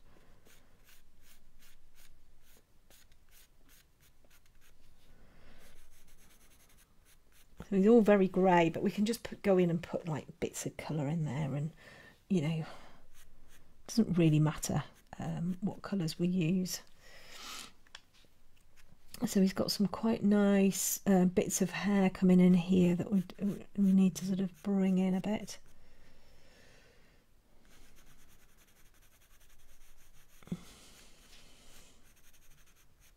Don't even know what time it is. I don't even know what time I started, to be honest. I'll do a little bit more hair, and then I think I'll go and grab a cup of tea and start my ram. So let's get a little bit more darkness around his eye, and then just because there's a lot of shadow around this eye, I'm just going to get a little bit more into here.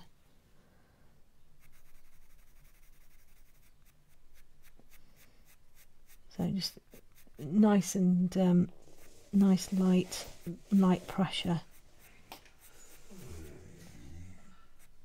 Oh no, it's very tiring, Vincie, isn't it? So apparently it's going to be really lovely weather here this afternoon. Apparently it's going to be really hot. So the doggies are going to get a bath. So I've got the tap I've got in my garage. My amazing son has put a hot water tap in there as well, and we can actually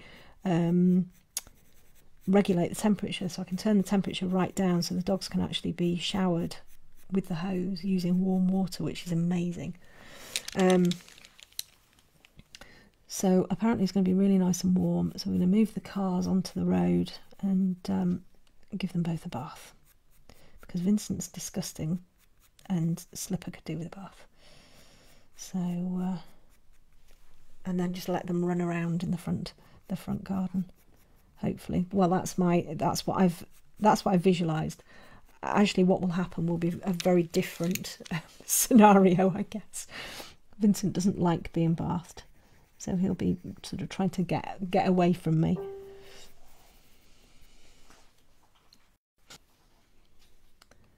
Okay, just get a little bit more dark in here. This eye was quite tricky to draw because it's in a lot of shadow. Actually, I probably need to bring a little bit more light into there. But it was this side of his face is in quite a lot of shadow. It's quite dark. and it's always a bit hard, you know, when you've got a photograph and the eyes are, there's not a huge amount of detail in the eye, or it doesn't really look like a proper eye. It's always a little bit hard. But I mean, I'm seeing all of the pictures coming up on social media, and they all look amazing. Broke my right hand last week. Oh no, Claire, that's no good. Well, thank goodness that you're left-handed. You know, because that's not that would be awful if you were right-handed and you couldn't do anything. I had a lovely memory come up on Facebook this morning of my old ex-racer Rocky jumping, so that was quite nice to see. I can't believe it's 7 years ago. Madness. Whizzing around the arena and jumping stuff. I used to do loads of show jumping.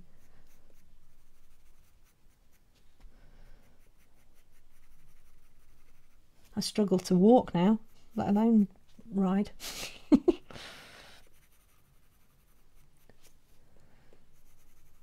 so keeping this quite dark down here. And again, just watching where all my fur and everything's going, the direction of my fur. Still being quite sort of scribbly as well. I can just get a little bit of detail into there.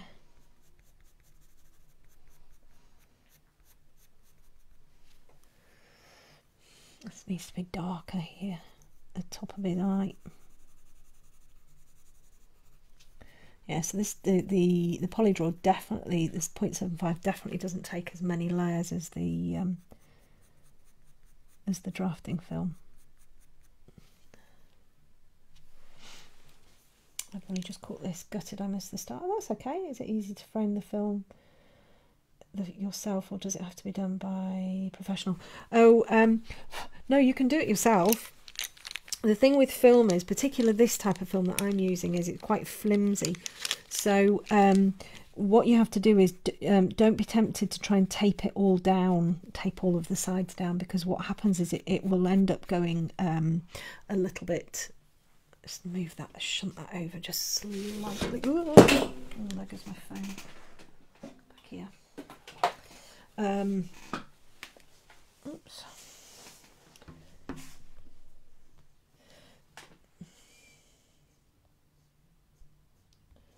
Oh, what's going on? Hold on. Just need to see all your mess. Oh, there we go. What happens is it will buckle a little bit. So it can end up rippling.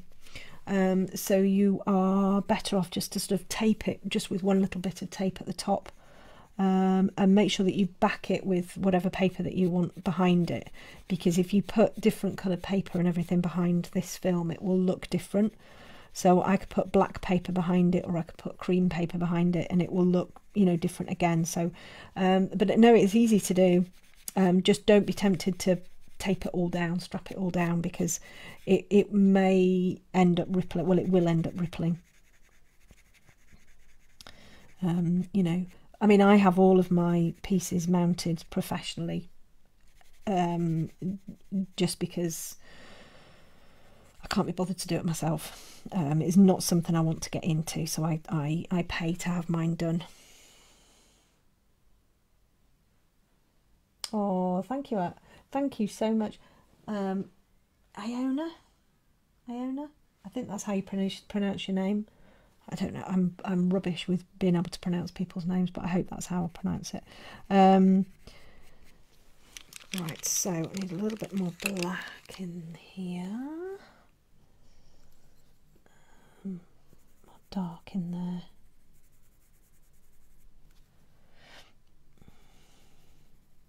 And don't be scared to go, you know, quite dark if you need to, because, you know, that's going to really help, especially if you've got something that is in shadow. You know, you do need to go quite dark. And don't be too scared about using black either. I use black all of the time. If I've got black in my hand, I'll use it.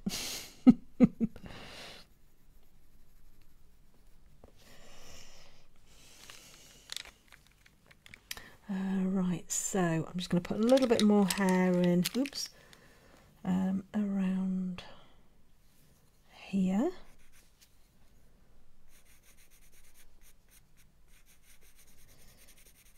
And this is just a Polychromos warm grey that I'm using here, and what I'm doing is I'm just going to block in colour rather than try and draw details, and then I'll put the details in afterwards. Take them out either with the slice tool or with my eraser. It's just much easier.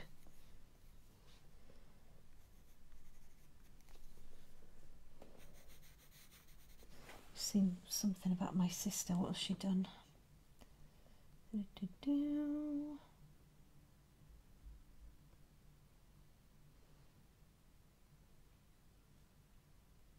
Oh gosh, that's amazing. So my sister is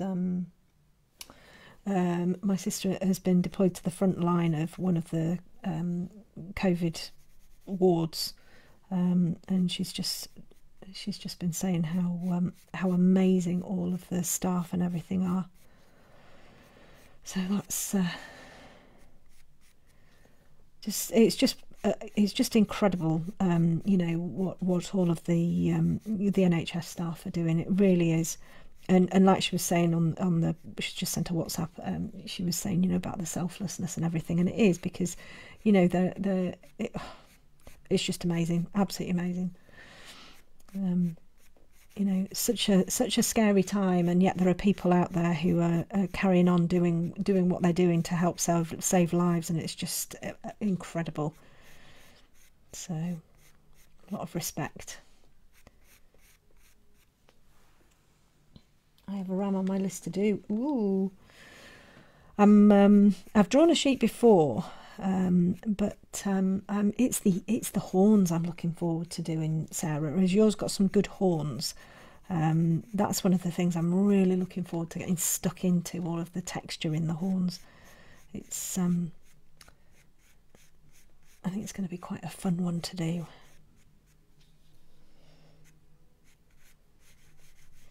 So just kind of following the texture really on his little face here, and just whacking that colour in, and then I can bring the detail in afterwards. And that's what's lovely about the film, is that you can bring the detail in after.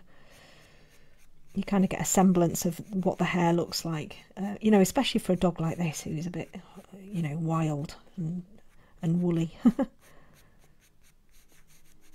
These crazy eyebrows.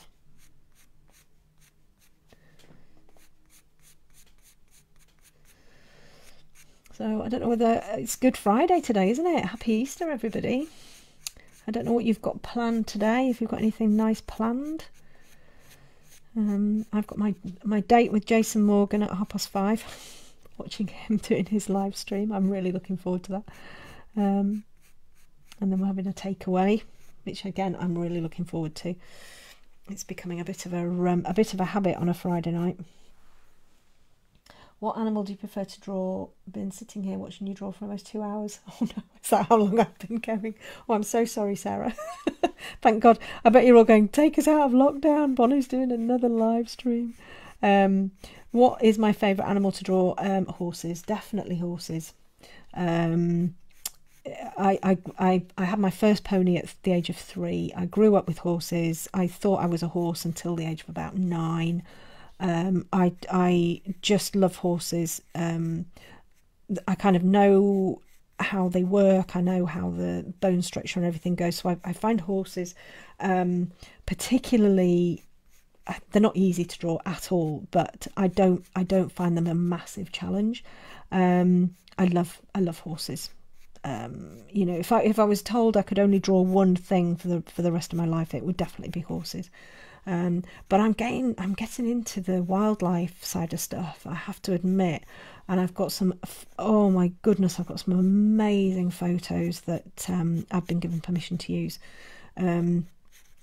So I'm going to be drawing, I'm going to be doing, in fact, any artist who is listening, you know, you should really be thinking about doing the sketch for survival. You know, if you can, get a piece out there, because it's so important. you know, to be kind of supporting things like that, raising money and awareness and everything. But also, you know, you can get your work out there, and you may even, you know, there's a chance that you could get into one of the big exhibitions. So, you know, have a bit of a search for Sketch for Survival and think about doing a piece. So I've got a fabulous photo that I've been given permission to use, that I'm going to be drawing, which I'm quite excited about, actually. And I'm going to be doing a tutorial of it as well. So and that's a big cat that I'm going to be doing there. So I am quite excited about that. So I do quite like, I'm getting into the sort of the wildlifey stuff, you know, but horses definitely are my firm favourite. So I keep saying I'm going to stop, and then I just keep blooming going. But this is, I mean, I draw all day every day, so, you know, sitting for 2 hours and chatting is it's sort of like a little bit second nature to me, really. It's when the dogs start to get restless that I know that I've been drawing for too long. But they're okay. They've had a relatively long walk. And right, so I'm going to use that Staedtler Mars razor again in here, just to sort of blend a little bit. Like I said before, this is an eraser, but I don't use it as an eraser. I use it to blend. Because blending on drafting film doesn't really work very well. Slipper, you're breathing very loudly. So finding something that kind of helps. Slipper, stop breathing loudly. So finding something that you know, that helps to blend is a bit of a revelation, really, for someone who uses drafting film. I'm going to darken his eye up a little bit as well. Oops. Just going to darken this eye just up a touch.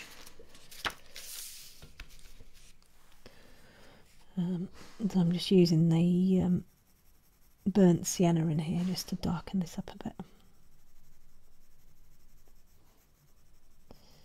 There we go, that's a bit better.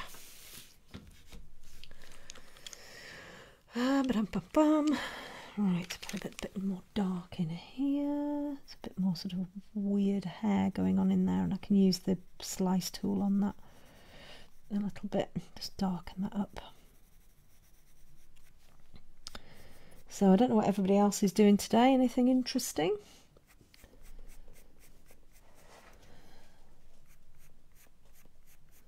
I've got to get the RAM set up on my projector, which always takes a little bit of jiggery pokery, really. I've got to get it on the USB and then onto the projector, and then project it, and then get it all so it's the right perspective. And I mean, it takes me about 2 minutes to do an outline, but about an hour to set up the projector. It's a bit crazy, really. Right, so then we've got his little ear that is in here.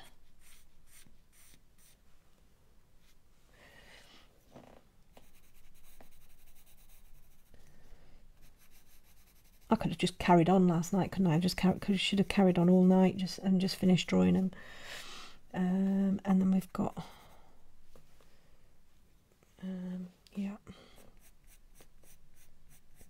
Just need to get the kind of the structure of the ear in there. And then we've got some darker areas in here as well. I don't do too much more. What projector do I use? I have, very lucky to have the Artograph Inspire 1000, and they don't make them anymore, apparently.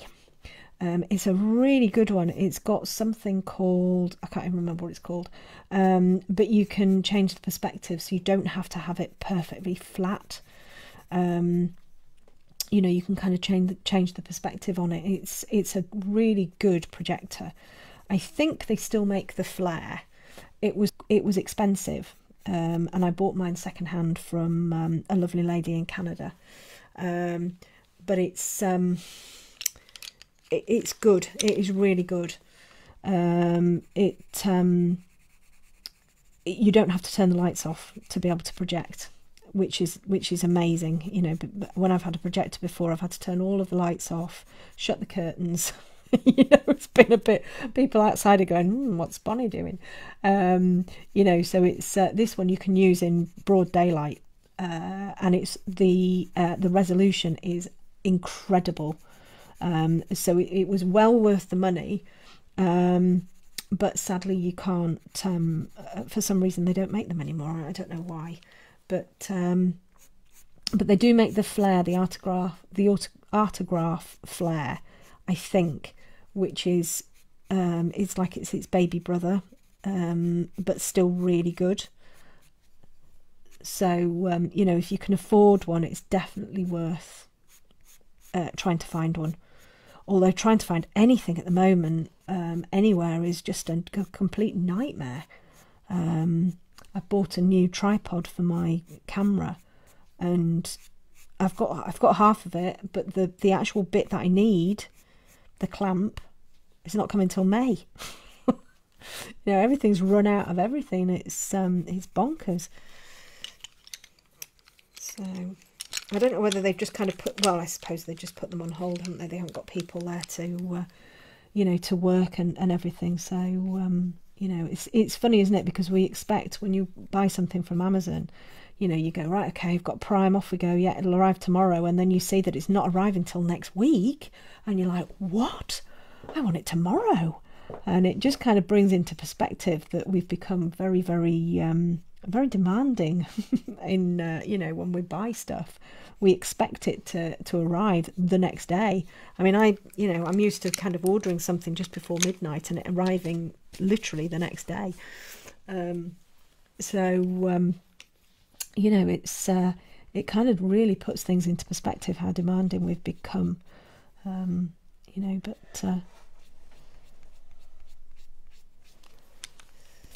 so what I'm doing here is I'm just starting to put in these little bits of hair.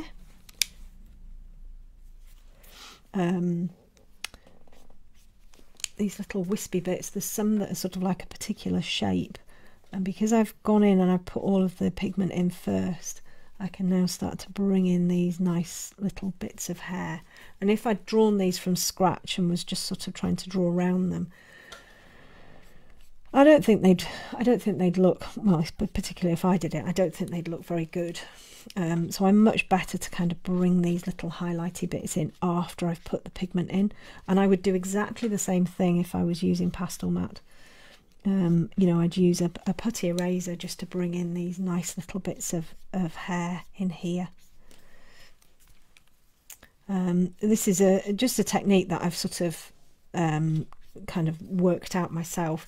I mean, no technique is unique. So, you know, when you come up with an idea and you go, oh, I've got this amazing idea, you can bet your absolute life that 3 million other artists will have come up with exactly the same idea. You know, so there's nothing unique really, I don't think, in this world, especially with techniques for art and stuff. But this is a technique that I've just kind of, you know, it's evolved as I've sort of developed as an artist. It's not a technique that I've learned from anybody. It's just one that I've, you know, it's just sort of happened, and I've gone, oh, I wonder what would happen if. But I know that other artists use, you know, a very, very similar technique. You know, it's subtraction, isn't it? But I really do like to draw with my eraser. It's just I just really like it. It takes a little bit of getting your head round that you're adding to something rather than taking it away. So I'm adding in texture here rather than taking anything away.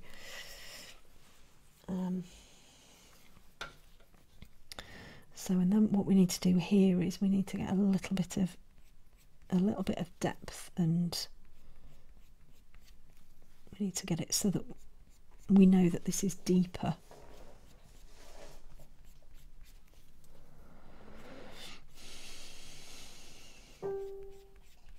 A bit more in there. Do a bit of singing while I work. I won't sing, I promise. That's not put everybody off. Well, we were singing. We were doing the Great British sing-alongy, choiry, whatever it was. But then I missed a couple of the sessions. Right, so now we need to get a little bit of this weird hair that's coming in here. So this is always a bit scary, you know, when you come, you've been drawn eye, and then all of a sudden you go, right, I'm going to just rub half of the eye out. It's like, what? You just got to be a bit brave, haven't you? It does work well on paper. It does work well on paper, Antonia. Yeah, I know some people use it on the like the Fabriano, Bristol, that type of stuff. Whether it works quite as well as the film, I don't know. I mean, the film, it works really, really nicely on the film, but it definitely does work on smoother paper. So I can use it. I use the Hahnemuhle Nostalgia, and it works really nicely on there, as does the you know, the crafty knife type things as well. So you know, it's yeah, it's definitely worth having a play around with it. Right, I'm just going to put a little bit more pigment into here, and then I'm going to use my slice tool just to add a little bit more texture in there as well. So I'm going to, oops, got a handful of pencils, which isn't a good thing to do. So if you end up with a handful of pencils, it's really not good for you. Like I've just done. Do as I don't do as I do. Do as I say. It's what I tend to do is I end up with a shed load of pencils in my hand, and oh, there goes the microphone again, and I end up with a really sore arm, almost like tennis elbow type thing, because you've got your fist kind of clamped around your pencils for, you know, it can be sort of like a few hours, and I get really, really sore arm, so I've got to be quite careful about that. But I still do it. You just forget, it becomes like a habit, doesn't it?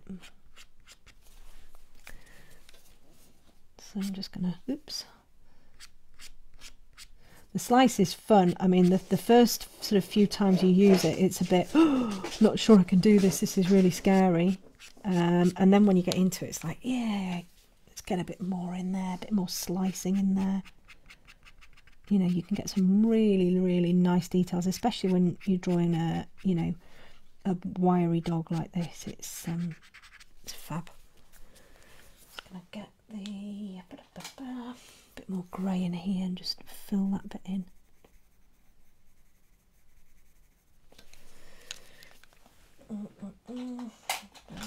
This dark grey in here, and just get a little bit of detail into there.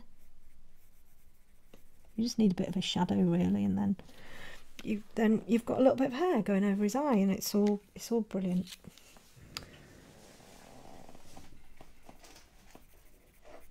I'm very much in the camp of less is more. You know, I'm not looking to you know, put detail in that's doesn't need to be there. I think that comes from you know, like I keep saying, sheer laziness, and a bit of a you know, the laissez-faire attitude. You know, it'll be fine. It'll work. It'll be all right. You know, and that's kind of what that's my ethos really, you know, be right. And you can see here where I've taken the slicey bits out, you can actually get some really, really nice detail going into there, you know, where you've kind of added those sort of slice lines. You can then work over the top of them, and get some lovely, lovely hair detail, which is you know, it's brilliant.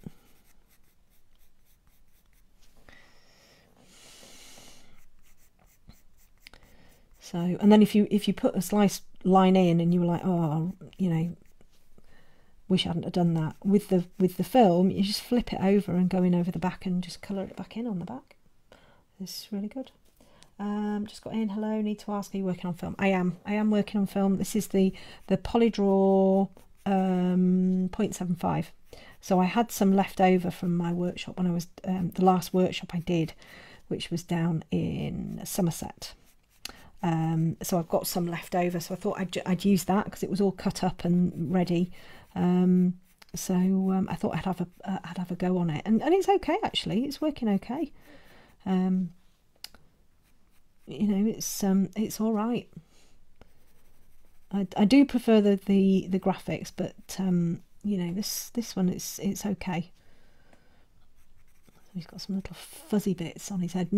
Because I know Vinnie, because obviously he's my boy, I kind of know how his hair is just sort of, I don't know, it's got a bit of a bed head really.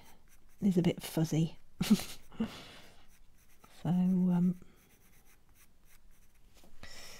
right, and then what I'm going to do is I'll just do a couple more minutes, and then I'm going to let you all get on with your lives. And then hopefully I might do a little bit more on him tomorrow. I hope I'm not boring you with all of the live streaming. I mean, I'm quite happy to live stream just sitting on my own doing it. But I do like to feel I'm drawing with other people, or I've got company. It's just something, you know, quite nice to do really. Just going to bring a few sort of like little wispy bits in here, because he's got sort of like pale hair, but then he's got some bits that are sort of a bit darker.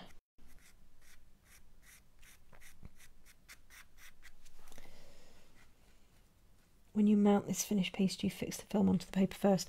Yeah, so I would fix it either using those, you know, the little photo corners that you can get. So you've got the little triangle photo corners at the edges.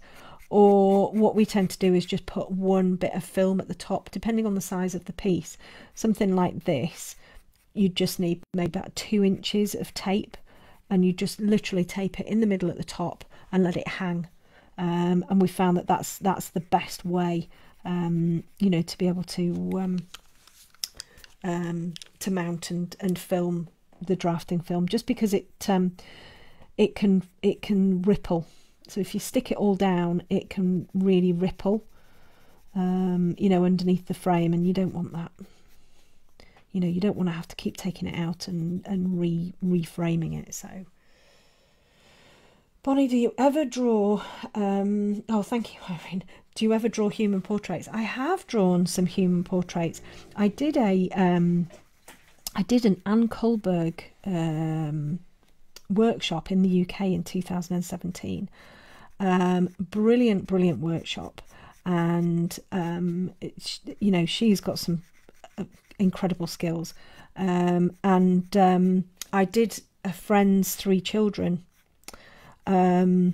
which you know, worked really well. I did it on Stonehenge paper, which is what Anne recommended at the time, and they worked really well, and it was you know, it was quite good. And I was thinking, oh well, I'll you know, I'll start to offer human portraits as well. But I guess because I got so busy with doing my animal ones, and you know, doing tutorials and Patreon and all of that type of stuff, I kind of don't have the want really to do humans. I've done a few humans in you know, in a portrait that I'm doing of somebody's animal, but the you know, wanting to do humans, I think you've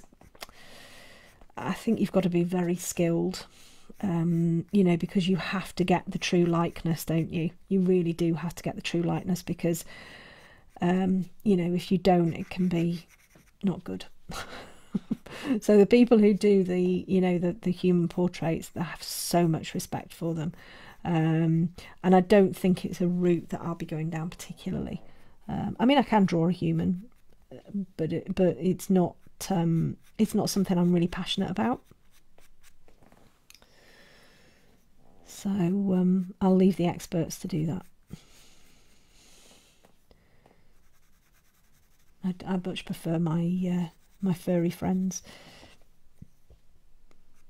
and it's not that I don't like people. You know, I love people. I love being around people. It's something that you know, I really do like to do, but it's just not. I'm just not passionate about drawing them really. I used to get Anne's magazine, but kept forgetting to read them. Yeah, I get the downloadable ones, the digital ones, Margot. They are really good. I've got a huge amount of respect for Anne. She's a very, very, very talented artist, and an incredibly astute businesswoman. Love to follow your drawing. It makes me speed up my own process. Yeah. Yes. Don't overthink. Nobody wants to overthink. Overthinking is overrated. So it's quite good to just disappear in things, isn't it? Oh, thanks, Mark. Oh, the problem is I wear my heart on my sleeve, so I just can't shut up. And people are like, oh, don't tell everybody your secrets. And I was like, I haven't got any secrets. You can have everything. Because the thing is, actually, even if somebody wanted to draw exactly the same as me, they're not going to get exactly the same result, because you're a completely different person to me. You have different emotions, you have, different ways of holding a pencil. Everything's going to be slightly different. So, and that's why I share everything. Anybody can have anything that I've got.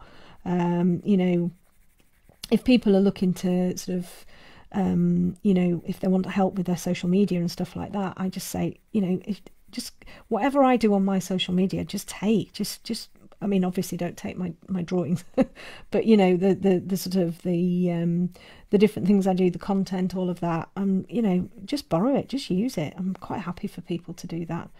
I think there's so much room for everybody. We can all get along just fine, really.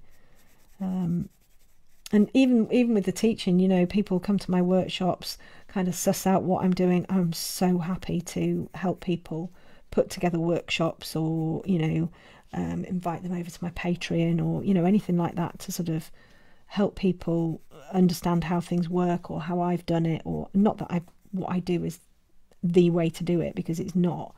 But it's quite good to sometimes, if you go into something and you have no idea what to do, it can be quite daunting. So, to have somebody who kind of says, oh, well, I did this and I did that, it's quite nice, really. I draw fast too. The fact that pencil is a slow medium, you have to move faster. Yeah, I guess it's, some people, it depends on your mindset, doesn't it? And it depends on your personality. And I do understand why, some people don't like to sort of share all of their tips and tricks and all of that type of stuff. I do get that. I do understand why people don't. It takes all sorts, doesn't it, to make the world go round. And I think, if somebody doesn't want to share their techniques and whatever, then we just have to respect that that's their decision, and that's okay. I mean, there are plenty of artists who do share, and it doesn't matter, does it, really, at the end of the day? It's not something that people have to do. It's something that people want to do, and if you don't want to, that's okay. But yeah, I just like to go like, you can have everything of mine. And sometimes it's to my detriment. I'll share stuff and then wish I hadn't. But that tends to be sort of like ideas and stuff like that maybe somebody. But it all works out in the end.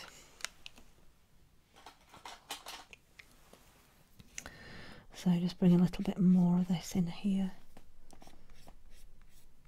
I tend to find when I'm chatting away, I get more done as well, and I don't get hung up on stuff either, because I am concentrating, but I'm just sort of it's almost like a subconscious thing that I'm doing here. I'm looking at my drawing, I'm putting all of these bits in, but I'm not. It's not like I'm forcing things to happen. It's not like I'm really concentrating on my drawing. It's almost like a subconscious. I guess it's a bit like driving a car, and actually I can come up with some quite nice results through not having to really think about things, which is quite nice, really. Right, I'm just going to bring a little bit more of this slicey in here, and then I need to properly darken that up. Sometimes it's a bit tricky, if you're really concentrating on something and you're trying to talk at the same time, it can get a little bit hairy, But when you're doing tutorials, you've got, those really complicated bits, you've got to talk through them.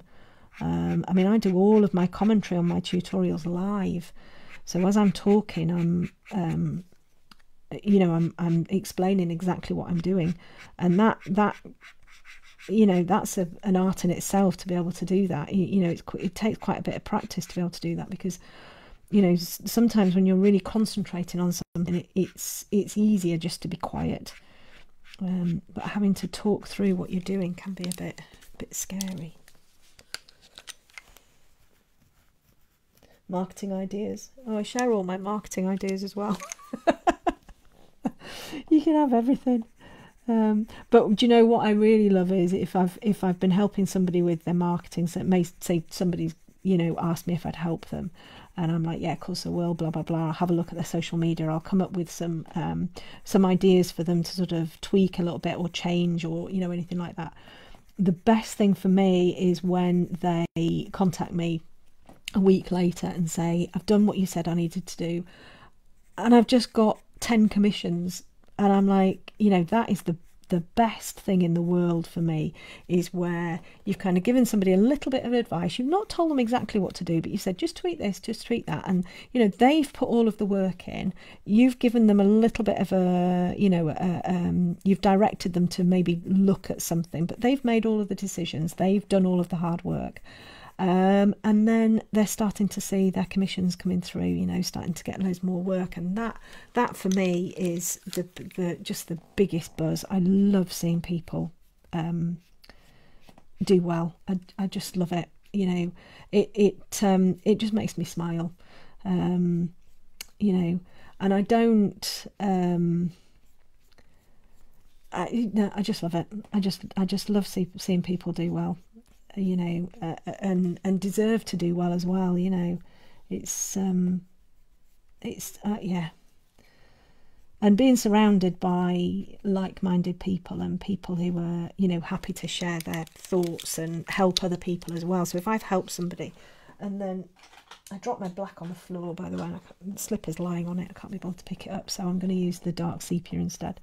But if I've helped somebody and then they then use their knowledge, you know, to then pass on to somebody else, that's amazing, you know. So we're all passing on this stuff.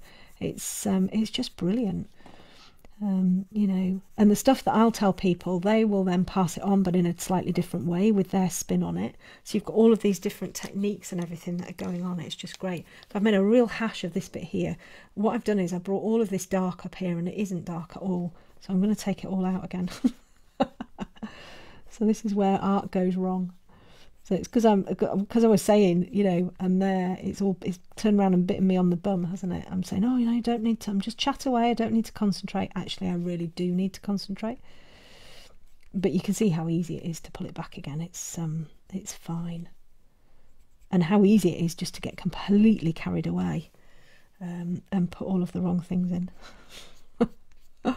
I did that on purpose, by the way. I've gone all wrong so I can show you how to bring it back again. So that's a bit better, and you can see how quickly that's brought back just that little bit of light in there. Just bring a bit in there as well.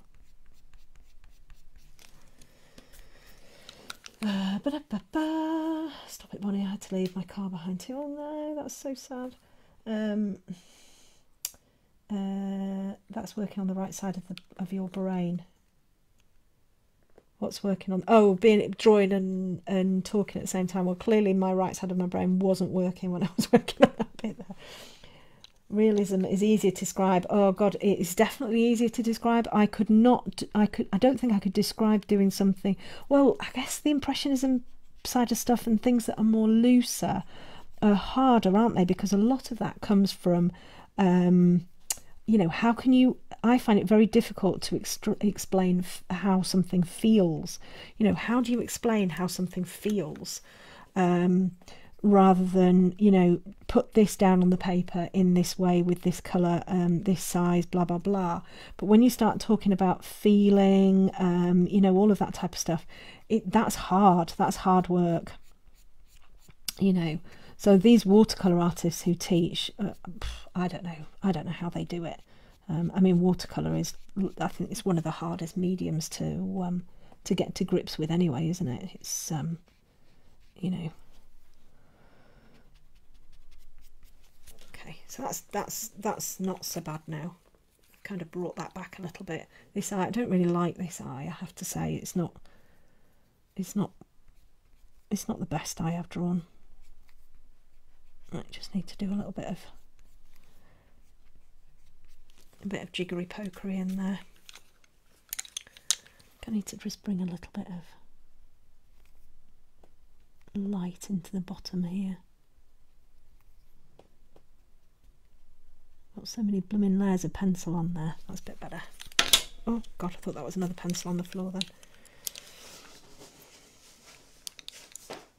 Right, so a little bit more dark in here, and then what's the difference between using the eraser and the knife? Well, for me it's about the softness.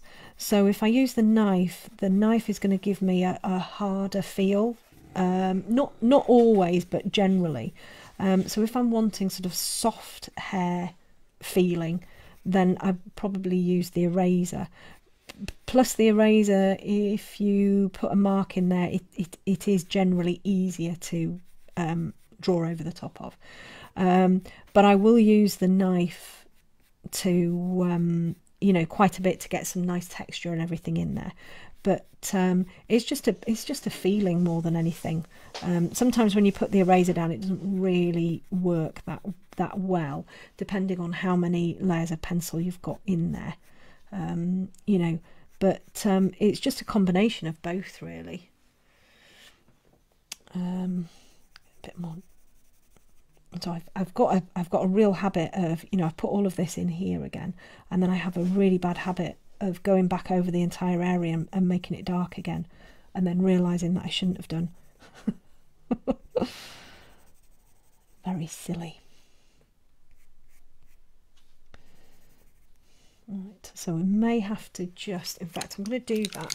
I'm just going to flip it over one last time. Just going to flip it over. Oops, one last time. We've got some black in the back on that paper there, and I'm just going to darken up in here. So you can see that. I'm just going to darken up this area here because I can't get any more dark onto where I put it on the front. So I'm just going to darken him up this little bit here and around there. And I'm going to darken this bit up here.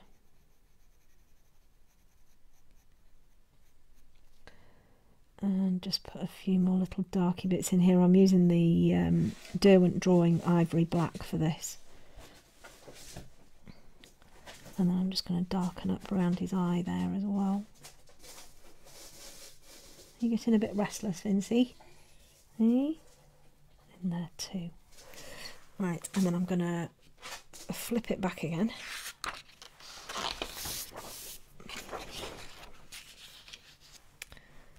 There we go. So that's different again. This is much better now. I've got dark in there. You know, so that's showing you how brilliant the film is in getting. Oh, Vincent!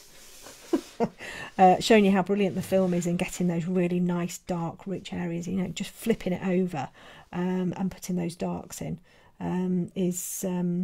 works really well. So what is the highlighting pen you're using then? So I'm using this one here.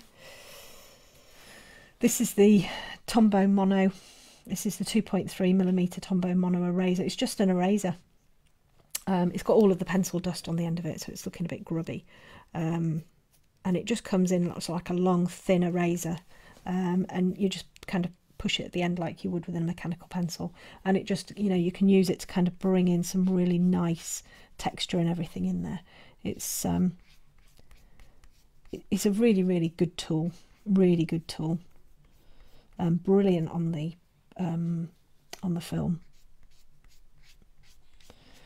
So, right. So I think I will. I'll leave you there.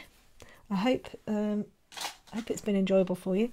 I'm going to start the RAM this afternoon, I think, and that's going to be a tutorial over on Patreon for May. But I'll carry on doing a little bit more Vinnie as well, and when I do him, I'll do him as a live stream for you, and then actually there's not a huge amount left to do. You know, do his ear, and then I'll bring in the rest of his body, and please draw his other ear. Yeah, I will do. But what I'll do is I'll maybe do some more. I'll do another live stream tomorrow. How's about same time tomorrow, for another 30 billion hours. So if I won't do any more on him today. We'll work on his other ear tomorrow, sort of similar-ish time, but 9:30ish. And then probably get his ear done, round into here, round onto his nose, and then I'll maybe finish off the rest of him on Sunday, something like that. If you're all happy to join me, I'm really happy to go live again. So lovely to listen whilst doing boring jobs. Bless you, Vicky. I leave all of my boring jobs to the children to do. I just say, I'm trying to earn a living. I need to be drawing. You need to do the dishwasher. Anyway, so have a lovely day, everybody. Stay safe. Hopefully some of you can join me when I go and join Jason's live stream this afternoon, 5:30. I put the link on my page. I'm very excited about it. Just to listen to his lovely voice, to be honest. And I will see you all very soon.